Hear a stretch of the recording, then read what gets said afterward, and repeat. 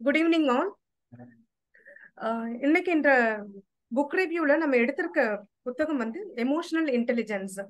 So என்னோட ஸ்க்ரீன்லாம் விசிபிளா இருக்கும்னு நினைக்கிறேன், ஆடியோவும் கேட்கும்னு நினைக்கிறேன். எங்கேயாவது ஆடியோல ஏதாவது ப்ராப்ளம்னா நீங்க சொல்லலாம். ஸோ இந்த டாபிக் எடுக்கும் போதே ஃபர்ஸ்ட் என்னன்னா, முரளி சாருக்கு வந்து தேங்க்ஸ். ஏன்னா அவர் இந்த ஹெச்ஓடி மீட்டிங் அப்ப இந்த புக் எடுத்துட்டு வரும்போது எமோஷனல் இன்டெலிஜென்ஸ் அப்படின்ற வார்த்தையை கேட்கும் போதே ரொம்ப கேட்சியா இருந்தது. ஏன்னா இது எல்லாருக்குமே நம்ம எல்லாருமே as a human being general இன்டெலிஜென்ஸ்ன்றத பத்தி கேள்விப்பட்டிருப்போம். பட் எமோஷனல் இன்டெலிஜென்ஸ்ன்றது இப்ப புதுசா நிறைய நம்ம இந்தியால கேட்க ஆரம்பிச்சிருக்கோம் ஸ்டேஜ்ல. அதை பத்தி தமிழ்ல ஒரு ஆத்தர் ரைட் பண்ணி அதை நமக்கெல்லாம் ஷேர் பண்ணியிருக்கான்னு போது நமக்கெல்லாம் இது ஒரு ஆப்பர்ச்சுனிட்டி. இதை பத்தி தெரிஞ்சுக்கிட்டு அதை நம்ம லைஃப்ல எப்படி இம்ப்ளிமெண்ட் பண்ணலாம் அப்படின்றதுக்கு ஒரு நல்ல ஆப்பர்ச்சுனிட்டியா இந்த புக் இருக்கு. ஸோ இது ரொம்ப இன்ட்ரெஸ்டிங்கா இருக்கவே நான் இமீடியட்லி இந்த புக்கை வந்து ரிவ்யூ பண்றதுக்கு எனக்கு ரொம்ப இன்ட்ரெஸ்ட்ன்றது முரளி சார்ட்ட தெரியப்படுத்திட்டு இந்த புக்கை வாங்கியிருந்தேன் நான். ஸோ இந்த புக்ல பார்க்கும்போது 3 விஷயம் பார்த்தோம். சோமவல்லியப்பன் சார் அவர் இந்த புக்ல பார்த்தீங்கன்னா கிட்டத்தட்ட ஒரு 15 சாப்டர்ல கொண்டு வந்திருப்பாரு. ரொம்ப மிக எளிமையான நடையில எல்லாருக்கும் புரியுற அளவுக்கு எமோஷனல் இன்டெலிஜென்ஸை பத்தி ரொம்ப பிரீஃபா சொல்லியிருப்பாரு. ஈஸியா புரிஞ்சுக்கிற அளவுக்கு சொல்லிப்பாரு. பட் சொல்ல வேண்டிய கருத்தை எந்த அளவுக்கு சொல்லணுமோ, எவ்வளவு ஈஸியா படிக்கிறவங்களால அதை அண்டர்ஸ்டாண்ட் பண்ணிக்க முடியுமோ அந்த அளவுக்கு ரொம்ப அழகா சொல்லியிருப்பாங்க. அதை வந்து நான் இப்போ இந்த ரிவ்யூல ஒரு 5 பகுதியா நான் எனக்கு தெரிஞ்ச அளவுக்கு நான் பிரிச்சிருக்கேன். ஃபர்ஸ்ட் திங் வந்து எமோஷனல் இன்டெலிஜென்ஸ் அப்படின்னா என்ன, அதை ஃபர்ஸ்ட் நம்ம புரிஞ்சிட்டதுக்கு அப்புறமா தான் ஃபர்தரா நம்ம எது படிக்க போனாலும் இந்த புக்ல படிக்கும்போது நமக்கு அது உள்வாங்கிட்டு அதோட அர்த்தத்தை உள்வாங்கிட்டு நம்ம அதை நம்ம லைஃப்ல யூஸ் பண்றதுக்கு ஈஸியா இருக்கும் அப்படின்றதுல முதல்ல அதை பத்தின ஒரு இன்ட்ரோடக்ஷன். ரெண்டாவது, இது எதுக்கு நமக்குலாம் ரொம்ப முக்கியம், எமோஷனல் இன்டெலிஜென்ஸ்ன்றது நமக்கு இப்போ டே டு டே லைஃப்ல எதனால இது முக்கியம் நம்ம கருதுறோம் அதுக்கான பிரீஃப். மூணாவது, சம்டைம்ஸ் நம்மளுடைய எமோஷன்ஸ் உணர்ச்சிகள் வந்து நம்ம அறிவை வந்து எப்படி டாமினேட் பண்ணிட்டு நம்மள ஒரு தவறான செய்கைகளுக்கோ தவறான நடவடிக்கைக்கோ நம்மள வந்து எப்படி தூண்டி விடுது அப்படின்றத பத்தி சில கருத்துகள். நாலாவது வந்து எப்படி நம்ம அந்த எமோஷன்ஸை கண்ட்ரோல் பண்ணலாம் அப்படின்றத அவர் நிறைய ரிசர்ச் பண்ணியிருக்காரு. நிறைய புக்ஸ், நிறைய பீப்புளை மீட் பண்ணது, நிறைய இன்சிடென்ட்ஸை வந்து அப்சர்வ் பண்ணி அதை பேஸ் பண்ணி சில சஜஷன்ஸ் அண்ட் அட்வைசஸ்லாம் நமக்கு கொடுத்துருக்காரு. How we can handle emotions and succeed in லைஃப்ன்றதை பொறுத்து. ஃபைனலா வந்து எமோஷனல் இன்டெலிஜென்ஸை நம்ம எப்படி நம்ம கைவசம் வச்சுட்டு நம்ம எப்படி லைஃப்ல முன்னுக்கு வர்றது அப்படின்றத பத்தி அவர் கிட்டத்தட்ட ஒரு 7 பாயிண்ட்ஸ் சொல்லியிருக்காங்க. அதை பத்தி தான் இந்த புக் ரிவ்யூல நம்ம பார்க்க போறோம். ஸோ அபவுட் தி ஆத்தர் பார்க்கும்போது, author of this book Somavalliappan sir வந்து இஸ் அன் இந்தியன் ரைட்டர். அவர் வந்து தமிழ் வம்சாவளியை சேர்ந்த ஒரு இந்திய எழுத்தாளர், பேச்சாளர், பயிற்சியாளர். ஹியூமன் ரிசோர்ஸ் மேனேஜ்மெண்ட் பத்தி நிறைய ட்ரைனிங்ஸ் அவருடைய கேரியர் பாத்தீங்கன்னா ஹாஸ் அ ஹியூமன் ரிசோர்ஸ் மேனேஜரா ஒர்க் பண்ணியிருக்காங்க. அண்ட் நிறைய ஃபினான்ஷியல் இன்வெஸ்ட்மெண்ட் பத்தி சஜஷன்ஸ் அண்ட் அட்வைசஸ், நிறைய செமினார்ஸ் ஆர் புக்ஸ் எல்லாமே ரிலீஸ் பண்ணியிருக்காங்க. சுய முன்னேற்றம், பர்சனல் டெவலப்மெண்ட், பர்சனாலிட்டி டெவலப்மெண்ட், பங்கு சந்தை பத்தி, ஷேர் மார்க்கெட்ஸை பத்தி, and time management, leadership skills, இதை பத்திலாம் நிறைய தலைப்புகள்ல நிறைய புக்ஸை வந்து ஒரு எளிய நடையில எல்லாராலுமே புரிஞ்சிக்கக்கூடிய, ரொம்ப டெக்னிக்கலான வேர்ட்ஸ் எல்லாம் யூஸ் பண்ணிக்காம, ரொம்ப காம்ப்ளிகேட்டடா ஒரு ரொம்ப தியரட்டிக்கலா போகாம ரொம்ப அழகா எல்லாராலும் புரிஞ்சுக்க உள்ள முறையில வந்து புக்ஸ் எல்லாம் நிறைய ரிலீஸ் பண்ணிருக்காங்க. ரொம்ப இன்ட்ரெஸ்டிங்கா இருக்கும். அப்படி வந்து ஒரு புக்ஸ்ல வந்து இந்த எமோஷனல் இன்டெலிஜென்ஸ்ன்றது நமக்கு ரொம்ப ஈஸியா டக்குன்னு பார்த்ததும் பிடிச்ச ஒரு கான்செப்டா இருந்தது. அதை எடுத்திருக்கோம் நம்ம. ஸோ எமோஷனல் இன்டெலிஜென்ஸ் அப்படின்றதுனா என்ன? நம்ம லைஃப்ல எல்லாருக்குமே வந்து வெற்றி அடையணும் அப்படின்ற ஒரு எண்ணம் இருக்கும். வெற்றின்றது ஒவ்வொருத்தர் பொறுத்த வரைக்கும் டிஃப்ரெண்டா இருக்கும். சில பேருக்கு வந்து நான் நிறைய பணம் சம்பாதிக்கணும், என்னை சார்ந்தவர்களும் என்னையும் பார்த்துக்கொள்றதுக்காகவும் நிறைய பணம் சம்பாதிக்கணும் அப்படின்றது, பணம் சம்பாதிக்கிறது ஒரு வெற்றியா ஒரு அடையாளமா இருக்கும். சில பேருக்கு வந்து நிம்மதியான வாழ்க்கை, ஆரோக்கியமான வாழ்க்கை வாழுது, அது அவங்க வந்து வெற்றியா பார்ப்பாங்க.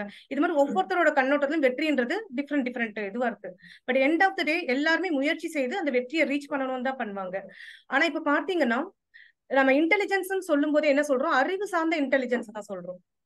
இவ்வளவு படிச்சிருந்தா அவங்க இன்டெலிஜென்ட், இவ்வளவு ஐக்கியூ இருந்தா அவங்க இன்டெலிஜென்ட் அப்படின்னு சொல்றோம். அப்போ வந்து என்ன பண்றாங்க, ஒரு ரிசர்ச் எல்லாம் நடக்குது. வெற்றி பெற்ற எல்லாருமே வந்து அறிவாளிகளால் மட்டும்தான் வெற்றி பெற முடிஞ்சிருக்கா அப்படின்னு பார்த்தா இல்ல. அது மாதிரி படிச்சு ரொம்ப புத்தக புழுவா இருப்பாங்கன்னு சொல்லுவாங்க இல்லையா, ரொம்ப டாப் ரேங்கர்ஸ் அந்த மாதிரி இருக்கவங்க மட்டும்தான் வெற்றி பெற்றிருக்காங்கன்னா இல்ல. படிக்காதவர்களும் சரி, அந்த வெற்றி பெற்றவங்க லிஸ்ட்ல various people are there. So அறிவை தவிர்த்து வேற எந்த விஷயம் வெற்றி அடைகிறதுக்கு ஹெல்ப் பண்ணிருக்கு அப்படின்னு பார்க்கும்போது தான் இந்த எமோஷனல் இன்டெலிஜென்ஸ்ன்ற கான்செப்ட் வந்து கவனிக்கப்படுது நிறைய பேரால. மேலை நாடுகள்ல பார்க்கும்போது, ஃபாரின் கண்ட்ரிஸ்லாம் பார்க்கும்போது அப்ப அந்த எமோஷனல் இன்டெலிஜென்ஸ் அப்படின்ற ஒரு விஷயத்தை தான் பார்க்க ஆரம்பிக்கிறாங்க. ஸோ அறிவை தவிர எது ஒரு மனிதனை வந்து வெற்றி அடைகிறதுக்கு ஹெல்ப் பண்ணுது அப்படின்னு பார்க்கும்போது இந்த எமோஷனல் இன்டெலிஜென்ஸ் கான்செப்ட் வருது. எமோஷனல் இன்டெலிஜென்ஸ் அப்படின்ற வார்த்தையை வந்து எப்படி எக்ஸ்பிளைன் பண்ணலாம்னா, ஒரு ஆள் தன்னோட உணர்ச்சிகளை அதுல பார்த்து சொல்லிப்பாங்க, தன்னை தன் உணர்ச்சிகளை திறம்பட நிர்வகித்துக் கொண்டு பிறருடைய உணர்வுகளையும் சரியாக புரிந்து கொண்டு நடக்கும் திறனையே எமோஷனல் இன்டெலிஜென்ஸ் சொல்றாங்க. அதாவது ரெண்டா பிரிக்கிறாங்க. ஒண்ணு, நம்மளுடைய உணர்ச்சிகளை புரிஞ்சுட்டு அதுக்கு ஏத்த மாதிரி அதை பேலன்ஸ் பண்ணி சரியா நிர்வகித்து கொண்டு சரியா அதை ஹேண்டில் பண்ணி எப்படி நம்ம நடக்கிறோம். அதே மாதிரி ஆப்போசிட் சைடு அதர் பீப்புள், மற்றவர்களுடைய நம்மளை சுற்றி இருக்கிறவர்களுடைய உணர்ச்சிகளை புரிந்து அதற்கேத்த மாதிரி எப்படி சமயோசிதமா யோசிச்சு செயல்பட்டு கரெக்டா அவங்களோட மற்றவங்களோட இணைந்து எப்படி செயல்படுறாங்க, இததான் வந்து எமோஷனல் இன்டெலிஜென்ஸ்ன்றாங்க.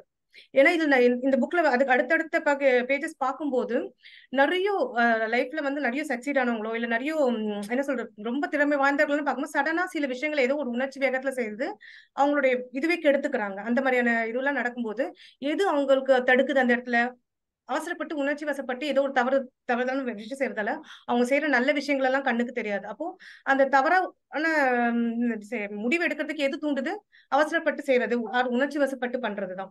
சோ அந்த உணர்ச்சிகளை ஹேண்டில் பண்ணி கண்ட்ரோல் பண்ணி எப்படி நம்ம செயல்பட போறோம், அதுதான் வந்து எமோஷனல் இன்டெலிஜென்ஸ் அப்படின்றது. சோ இந்த புக்ல பாத்தீங்கன்னா வெறும்னே தியரிட்டிக்கலா பேசாம சோமவல்லியப்பன் சாரோட ஒரு விஷயம் ரொம்ப கேட்சியா இருக்கு, இன்ஸ்பைரிங்கா இருக்கிறது என்னன்னா, வெறும் தியரியா இப்படி செய்யறது அப்படி செய்யறது இதுதான் டெபினிஷன் இதுதான் இப்படி செய்யணும் அப்படின்றது இல்லாம நிறைய நமக்கு தெரிஞ்ச நம்ம சோசியல் மீடியால பார்த்த அது நம்ம சுத்தி நடக்கக்கூடிய விஷயங்கள்ல பார்த்த சில இன்சிடென்ட்ஸ் எல்லாம் ஒரு எக்ஸாம்பிள்ஸா காமிச்சு இந்த புக்ல வந்து போட்டிருப்பாங்க. சோ அதுல பாத்தீங்கன்னா மைக் டைசன் இப்போ அந்த மாதிரியான சில நிறைய போட்டிருக்காங்க. அதுல டைம் கருதி நான் ஒரு 7-8 மட்டும் நான் இதுல போட்டிருக்கேன். ஃபர்ஸ்ட் திங், இப்ப மைக் டைசன் பாத்திருப்பீங்க, குத்துச்சண்டை வீரர். அவர் என்ன பண்ணாரு, அவர் நல்ல அந்த ஸ்போர்ட்ஸ் மேன் இல்லையா, குத்துச்சண்டையில ரொம்ப நல்ல பலமானவர், நல்ல பண்ணக்கூடியவர்.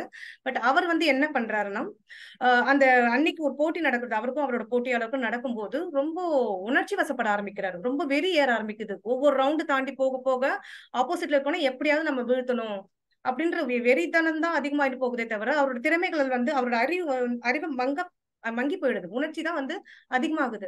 அப்ப ஆப்போசிட் அம்பையர் மாதிரி ஒருத்தர் இருப்பார், பார்த்திருப்பீங்க. ஒவ்வொரு ரவுண்டு முடியும் போதும் விசில் வச்சுட்டு ஸ்டாப் பண்ணுங்க, அமைதியாங்க அமைதியா இருங்க, இந்த ரவுண்ட் முடிஞ்சுன்னு சொல்லிட்டு அவரோட இதுவே வந்து இவங்க கொஞ்சம் இது பண்றதுதான். ஆனா என்ன ஆகுதுன்னா அடுத்த ரவுண்ட் வரும்போது என்ன பண்றாரு, அந்த ஆப்போசிட் ஆப்போனன்ட் வந்து என்ன பண்றாரு, இவர் வந்து இடிக்கிறாரு. அவர் விதிமுறைகள் படிதான் வந்து இவர் வந்து எதிர்க்கிறாரு. இவருக்கு வந்து அந்த வெறி எப்படியாவது அவன் வீழ்த்தணும்ன்றது போயிட்டு காதை கடிச்சு விட்டுடுறாரு. அப்ப என்ன ஆகுது, என்ன விதிமீறல்கள் எல்லாம் எதுவும் பண்ணாம என்னதான் நீங்க எத்தனை வருஷம் இது பண்ணாலும் அன்னைக்கு அவருக்கு ஏதோ ஐ மீன் இதுக்கு முன்னாடி இருந்த என்ன அலைகள் அதெல்லாம் மனசுல பதிஞ்சு அவரோட கோபம், வெறி, ஆக்ரோஷம், அடுத்த எப்படியாவது அதை வந்து வீழ்த்தியே ஆகணும், அவன் தலையை வந்து முட்டிட்டான், அவன் எப்படி என்ன முட்டலாம், எனக்கு அது இதுன்ற மாதிரி அந்த வெறித்தனம் இன்க்ரீஸ் ஆகி என்ன ஆயிடுச்சு, அந்த அந்த மொமெண்ட்டுக்கு ஹீட் ஆஃப் த மொமெண்ட்ல போய் காதை கடிச்சிடறான். அப்படி செயல்படுறது எது அவர் தூண்டுச்சு, அவரோட அறிவா அவருடைய உணர்ச்சியா யோசிக்கிற விஷயமா, இது ஒரு இன்சிடென்ட். இதெல்லாம் ஞாபகம் வச்சுக்கோங்க. அதே மாதிரி இன்னொரு விஷயத்துல கிரிக்கெட் இதுல பிளின்ட் ஆஃப் கங்குலி பண்ற இடத்துல இங்கிலாந்து, ஐ திங்க் இங்கிலாண்டும் இந்தியாவும் இது பண்ணும்போது ஒரு இடத்துல இங்கிலாந்து வின் பண்ணிட்டாங்க. பிளின்ட் ஆஃப் என்ன பண்ணிருக்காரு, ஒரு டி ஷர்ட்டை கட்டி அதை சுத்திட்டு இது பண்ணிட்டு அதை கொண்டாடிட்டு போயிருக்காரு. இது வந்து இந்தியன் கிரிக்கெட் அந்த டைம் கங்குலிக்கு அது மனசுல ஆழ பதிஞ்சிருக்கு. அவர் என்ன பண்றாரு, அதுக்கப்புறமா ஒரு மேட்ச் வரும்போது வின் பண்ணதும் இவரும் தூக்கி அந்த இது பண்றாரு. என்ன சைல்டிஷ் பிஹேவியர் இல்லையா, எதுக்கு உணர்ச்சி. அவர் என்ன பண்ணிட்டாரு, அவருக்கு அது என்ன சொல்றது, ஒரு ஜெயிச்சிட்டோமே அப்படின்ற ஒரு வெறியோ இல்ல ஒரு different kind of emotion, immediately அவரும் அதே மாதிரி செய்து ஒரு சிறுபுள்ளத்தனமான ஒரு ஆக்டிவிட்டி என்ன பொறுத்த வரைக்கும். சோ ஏன் எவ்வளவுதான் திறமை வாய்ந்தவர்களா இருந்தாலும் அந்த மொமெண்ட்ல ஏன் அவங்க அந்த மாதிரி உணர்ச்சிகளை வெளிப்படுத்துறாங்க அப்படின்றதெல்லாம் பார்க்க வேண்டிய விஷயம். இப்ப இந்த ரெண்டு விஷயத்திலுமே பாத்தீங்கன்னா நம்ம எல்லா மனிதர்களுக்குமே எல்லா விதமான உணர்ச்சிகளும் இருக்கு. இப்போ நம்ம ஒரு காஃபி, இப்ப நம்ம எல்லாரும் இங்க காஃபி சாப்பிடுறோம் அப்படின்னா, அதுல ஒரு இடத்துல வந்து வெறும் காஃபி சுகர் மட்டும் அதிகமா போட்டோம்னா என்ன அது சாப்பிட முடியாது. பால் அது ஒவ்வொன்னும் ஒவ்வொரு விதத்துல அதுக்கு தேவையான அளவு இருந்தால் தான் அதோட சுவை கரெக்டா இருக்கும். அதே மாதிரிதான் நம்ம உணர்ச்சிகளுடைய இதுவும். கோபம், அன்பு, பாசம் ஒரு எந்த கைண்ட் ஆஃப் உணர்ச்சிகளா இருந்தாலுமே உணர்ச்சிகள் இருக்கணும். பட் அத வந்து கரெக்டா அத நம்ம கண்ட்ரோல் பண்ணணும். அத நம்மள கண்ட்ரோல் பண்ற அளவுக்கு இருக்கக்கூடாது. இப்ப இதே மைக் டைசனோ இல்ல கங்குலியோ அந்த நிமிஷத்துக்கு அந்த மாதிரி ரியாக்ட் பண்ணிட்டாங்க. ஒரு நாள் கழிச்சோ இல்ல அந்த 1 ஹவர் கழிச்சோ யோசிச்சு பார்த்தா அவங்களோட செய்கையை அவங்களுக்கு வெட்கப்பட வைக்கும். இல்லையா? அவங்களோட ஃபேன்ஸ் கூட இப்ப மைக் டைசனோட ஃபேன்ஸ் கூட அது விருப்பப்பட்டிருக்க மாட்டாங்க. ஒரு மனுஷன் போய் வெறித்தனமா போய் காத கடிக்கிறது ஒரு அரூபமான ஒரு விஷயம் கூட, ஒரு மிருகத்தனமான ஒரு விஷயம். நமக்குள்ள இருக்க மிருகம் வந்து நம்ம உணர்ச்சிகள ஆளத் தொடங்கிடுது. அறிவை மழுங்கெடுத்துட்டு உணர்ச்சி. சோ இந்த இடத்துல எமோஷனலி இன்டெலிஜென்ட்டா ஹேண்டில் பண்ணியிருந்தாங்கன்னா, அவங்களோட உணர்ச்சிகளை கண்ட்ரோல் பண்ணி பண்ணியிருந்தாங்கன்னா, அந்த மாதிரியான இன்ஸ்டன்சஸ் அவங்க தடுத்திருக்கலாம். அப்புறம் வந்து அதோட இன்னொரு கதை ஒண்ணு சொல்றார். பாண்டியன் வர்சஸ் சுபாஷ்ன்னு சொல்லிட்டு ஒரு ஆர்கனைசேஷன்ல சுபாஷ்ன்றவர் வந்து மேனேஜர், ப்ரொடக்ஷன் மேனேஜர்னு வச்சுக்கலாமே. பாண்டியன்றவர் வந்து மெயின்டெனன்ஸ் டீம்ன்றது. சோ ஓனர் வராரு. வந்துட்டு பேசிட்டு இருக்கும்போது ப்ரீவியஸ் டேல ஏன் வந்து ப்ரொடக்ஷன் ரொம்ப கம்மியா போயிடுது அப்படின்னு சுபாஷை கேட்கும்போது, சுபாஷ் வந்து அவர் உடனே பெருசா ரியாக்ட் பண்ணிக்காம என்ன பண்றாரு, ஆக்சுவலா அதுக்கு பதில் சொல்ல வேண்டியது அவர் ப்ரொடக்ஷன் மேனேஜர்னும் போது அவர் அதுக்கு பதில் சொல்லணும். உடனே என்ன பண்றாரு, பாண்டியன் கிட்ட வந்து அவர் ஒரு வாட்டர் கூலர் வந்து சரியா வேலை செய்யல, அதனால வந்து ப்ரொடக்ஷன் கம்மியாயிடுச்சு அப்படின்ற மாதிரி சொல்றாரு. பாண்டியனுக்கு வந்து ஒரே ஷாக். ஏன்னா பாண்டியன் வந்து ரொம்ப ரொம்ப திறமையான ஒரு பர்சன், நல்ல அறிவாற்றல் உள்ளவர். அந்த இடத்துல நல்ல நிறைய எந்த ஒரு மிஷின் பழுதானா கூட இமீடியட்லி அட்ரஸ் பண்ணக்கூடிய ஒரு திறமையான ஒரு பர்சன் வச்சுக்கோங்க.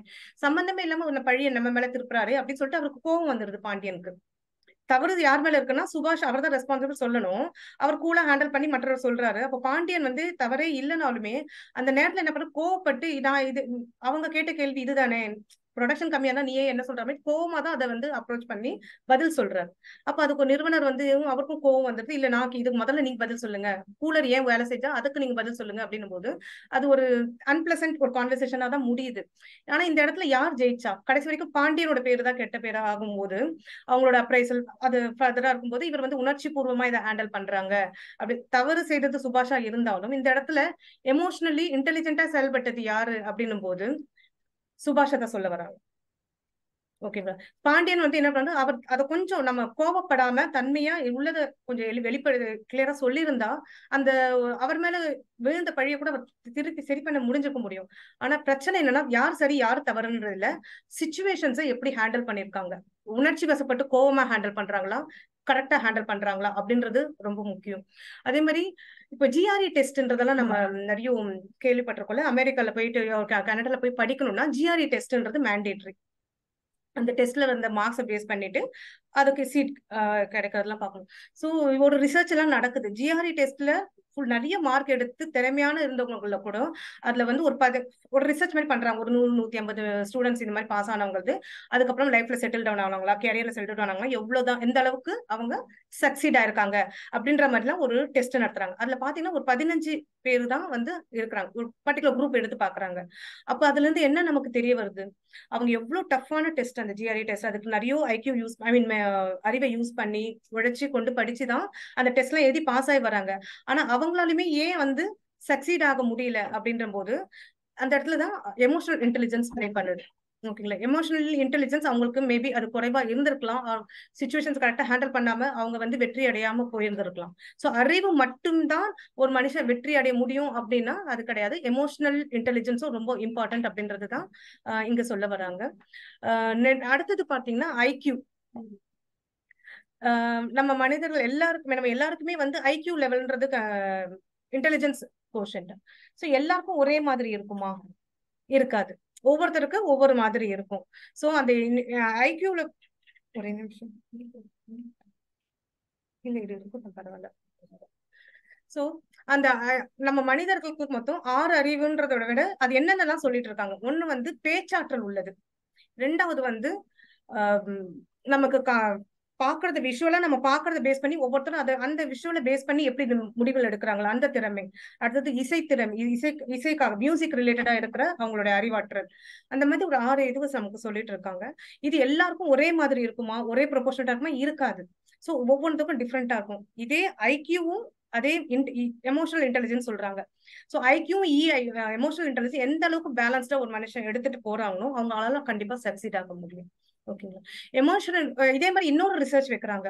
ஒரு 1000 பேர்கிட்ட ரிசர்ச் பண்ணி பார்த்ததுல வெற்றி அடைந்த ஒரு குரூப் ஆஃப் ஒரு குரூப் ஆஃப் பீப்புள் செலக்ட் பண்றாங்க. அவங்க எல்லாம் வெற்றி அடைந்தவங்க. அவங்க அடைந்த வெற்றிக்கு எது காரணமா இருக்குன்றத ரிசர்ச் பண்ணி பார்க்கும்போது 20% தான் அவங்களோட அறிவுத்திறன் வந்து ஹெல்ப்ஃபுல்லா இருந்திருக்கே தவிர மற்ற குவாலிட்டிஸ் அதான் வந்து 80% கான்ட்ரிபியூட் பண்ணுது. அந்த 80% கான்ட்ரிபியூட் பண்றதுல அதிகமா கான்ட்ரிபியூட் பண்ணது வந்து எமோஷனல் இன்டெலிஜென்ஸ். ஓகேங்களா? சோ இந்த இன்னொரு எக்ஸாம்பிள் சொல்றாரு. பாண்டியன், இதுக்கு முதல்ல பார்த்த அந்த பாண்டியன், அவருக்கு ஒரு பையன் இருக்கார், வெங்கட்ன்ற பேரு. அவர் என்ன பண்றாங்க, அவங்க பையன் வந்து ஆக்சுவலா என்ன ஆச்சுன்னா, அவன் பையன் ஃபெயில் ஆயிட்டு இருக்கான். மார்க் ஷீட்ல சைன் ரேங்க் கார்டுல சைன் வாங்கல. அது அவங்க அப்பா கிட்ட போய் டைரக்டா கேட்டு அடி விடும், திட்டு விடும், நல்லா தெரிஞ்சிச்சு. அப்ப என்ன பண்றான், அவங்க அப்பா அவசர அவசரமா ஆபீஸ் கிளம்பும்போது, அப்பா என்ன கொஞ்சம் ஆபீஸ்ல விட முடியுமா அப்படின்னு கேக்குறாரு. சரி பரவாயில்லப்பா, நீங்க போனா உங்களுக்கு கஷ்டம் கொடுக்க வேண்டாம், நானே பாத்துக்கிறேன்ப்பான்னு சொல்லும்போது, அப்பாக்கு என்ன தோணும், ஐயோ பையன் இப்படி கேக்குறானேன்னு சொல்லிட்டு வண்டியில கூட்டு போவார், எதுவும் பண்ண மாட்டார். வண்டியில கூட்டிட்டு போகும்போது இவனுக்கு நல்லா தெரியும் அவர் அவசரமா போறாருன்ட்டு. உடனே ஒரு இடத்துல நிறுத்திட்டு, ஐயோ அப்பா நான் வந்து ரேங்க் கார்டுல சைன் வாங்க மறந்துட்டேன், எனக்கு கொஞ்சம் சைன் மட்டும் பண்ணி கொடுங்க. ஆனா ஃபெயில் ஆனதை சொல்லிக்கல. சோ அவன் எப்படி சுச்சுவேஷன் ஹேண்டில் பண்றான், சைலண்டா எதுவும் சொல்லாம அவங்க அப்பா கூட்டிட்டு போயிடுறான் பாதி வழியில. அதுக்கப்புறம் நிறுத்தி அவசரமா சைன் வாங்கணும்னு சொல்லும்போது என்ன ஆகுது, அப்ப பாண்டியன் பார்க்கும்போது ஃபெயில் ஆனது பார்த்து ஷாக் ஆயிடுது. அதுக்கு மேல என்ன பண்ண முடியும், பையன் கூட ஆர்குமெண்ட் பண்ணா அங்க போய் ஆபீஸ்ல வாங்கிக்கணும். இங்க பண்ணா இவனை பாதியில விட முடியாது. அப்பா வச்சு பையனை பாதியில வச்சு இது பண்ண, சரி என்னமோ பண்ணி போய் தொலைடா அப்படின்னு சொல்லிட்டு சைன் பண்ணிட்டு கிளம்பிட்டான். இவனும் சைலண்டா அந்த வாயே திறக்கல. அப்ப இங்க யார் எமோஷனலி இன்டெலிஜென்டா இருந்திருக்காங்க, அந்த பையன். ஏன்னா ஒண்ணு எப்படி அந்த அப்பா அவங்க அப்பா ஹேண்டில் பண்றோம்னு யோசிச்சு பண்ணிருக்கான். ரெண்டாவது எப்படியும் அவங்க அப்பா கோவப்படுவான்னு தெரியும். பதிலுக்கு இந்த டைம்ல அவங்க கூட கூட ஏதாவது பேசிட்டு இருந்தாலோ இல்ல பாதியில ஏதோ சொல்லியிருந்தாலும் இன்னும் மேல மேல திட்டி விடும், சைலண்டா இருந்து காரியத்தை சாதிச்சுட்டு போயிட்டான். சோ இப்படியான கேரக்டர்ஸ் எல்லாம் இருக்குது. ரெண்டாவது இது இது இன்னொரு கேஸ் வந்து, இது நானே போன வாரம் கூட நான் ஃபேஸ் பண்ண ஒரு விஷயம். ஒருத்தர் வந்து ஏர்போர்ட் போய் ஆகணும், ஃபிளைட்டுக்கு போர்ட் இது பண்ணணும்னா ஒரு அட்லீஸ்ட் 4:15க்கு டாக்ஸி வந்துடணும்ன்ற மாதிரி புக் பண்ணி எல்லாம் வச்சுட்டாரு. 4:15 5:15 வரைக்கும் டாக்ஸி வரவே இல்லை. ரொம்ப டென்ஷன் ஆயிட்டாரு. அவருக்கு என்ன ஃபிளைட் டிலே ஆகி ஃபிளைட் விட்டுடுவோமோன்ற மிஸ் பண்ணிடுவோமோன்ற கவலை எல்லாம் இருந்துச்சு.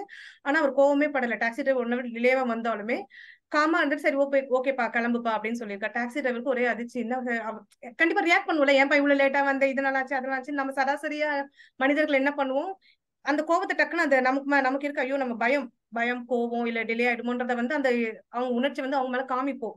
பட் இந்த ரங்கராஜன்றவர் அந்த மாதிரி காமிக்கவே இல்லை. அந்த டாக்ஸி டிரைவரும் அந்த மிரர் மூலமா பாத்துட்டே வராரு, இவர் சைலண்டா இருக்காரு. அவர் சொல்ல ஆரம்பிச்சிட்டாரு, இல்ல சார் நான் கண்டிப்பா சீக்கிரம் கொண்டு போய் விட்டுறேன் அப்படின்னு சொல்லிட்டு அங்க கொண்டு போய் விட்டுட்டாரு. இவரும் போயிட்டாரு. இப்ப இந்த இடத்துல ரங்கராஜன் ஹேண்டில் பண்ணதால என்ன சேவ் ஆச்சு, அவரோட நிம்மதி எப்படி டென்ஷன் ஆகுறதாலும் ஒன்னே ஆக போறது இல்ல.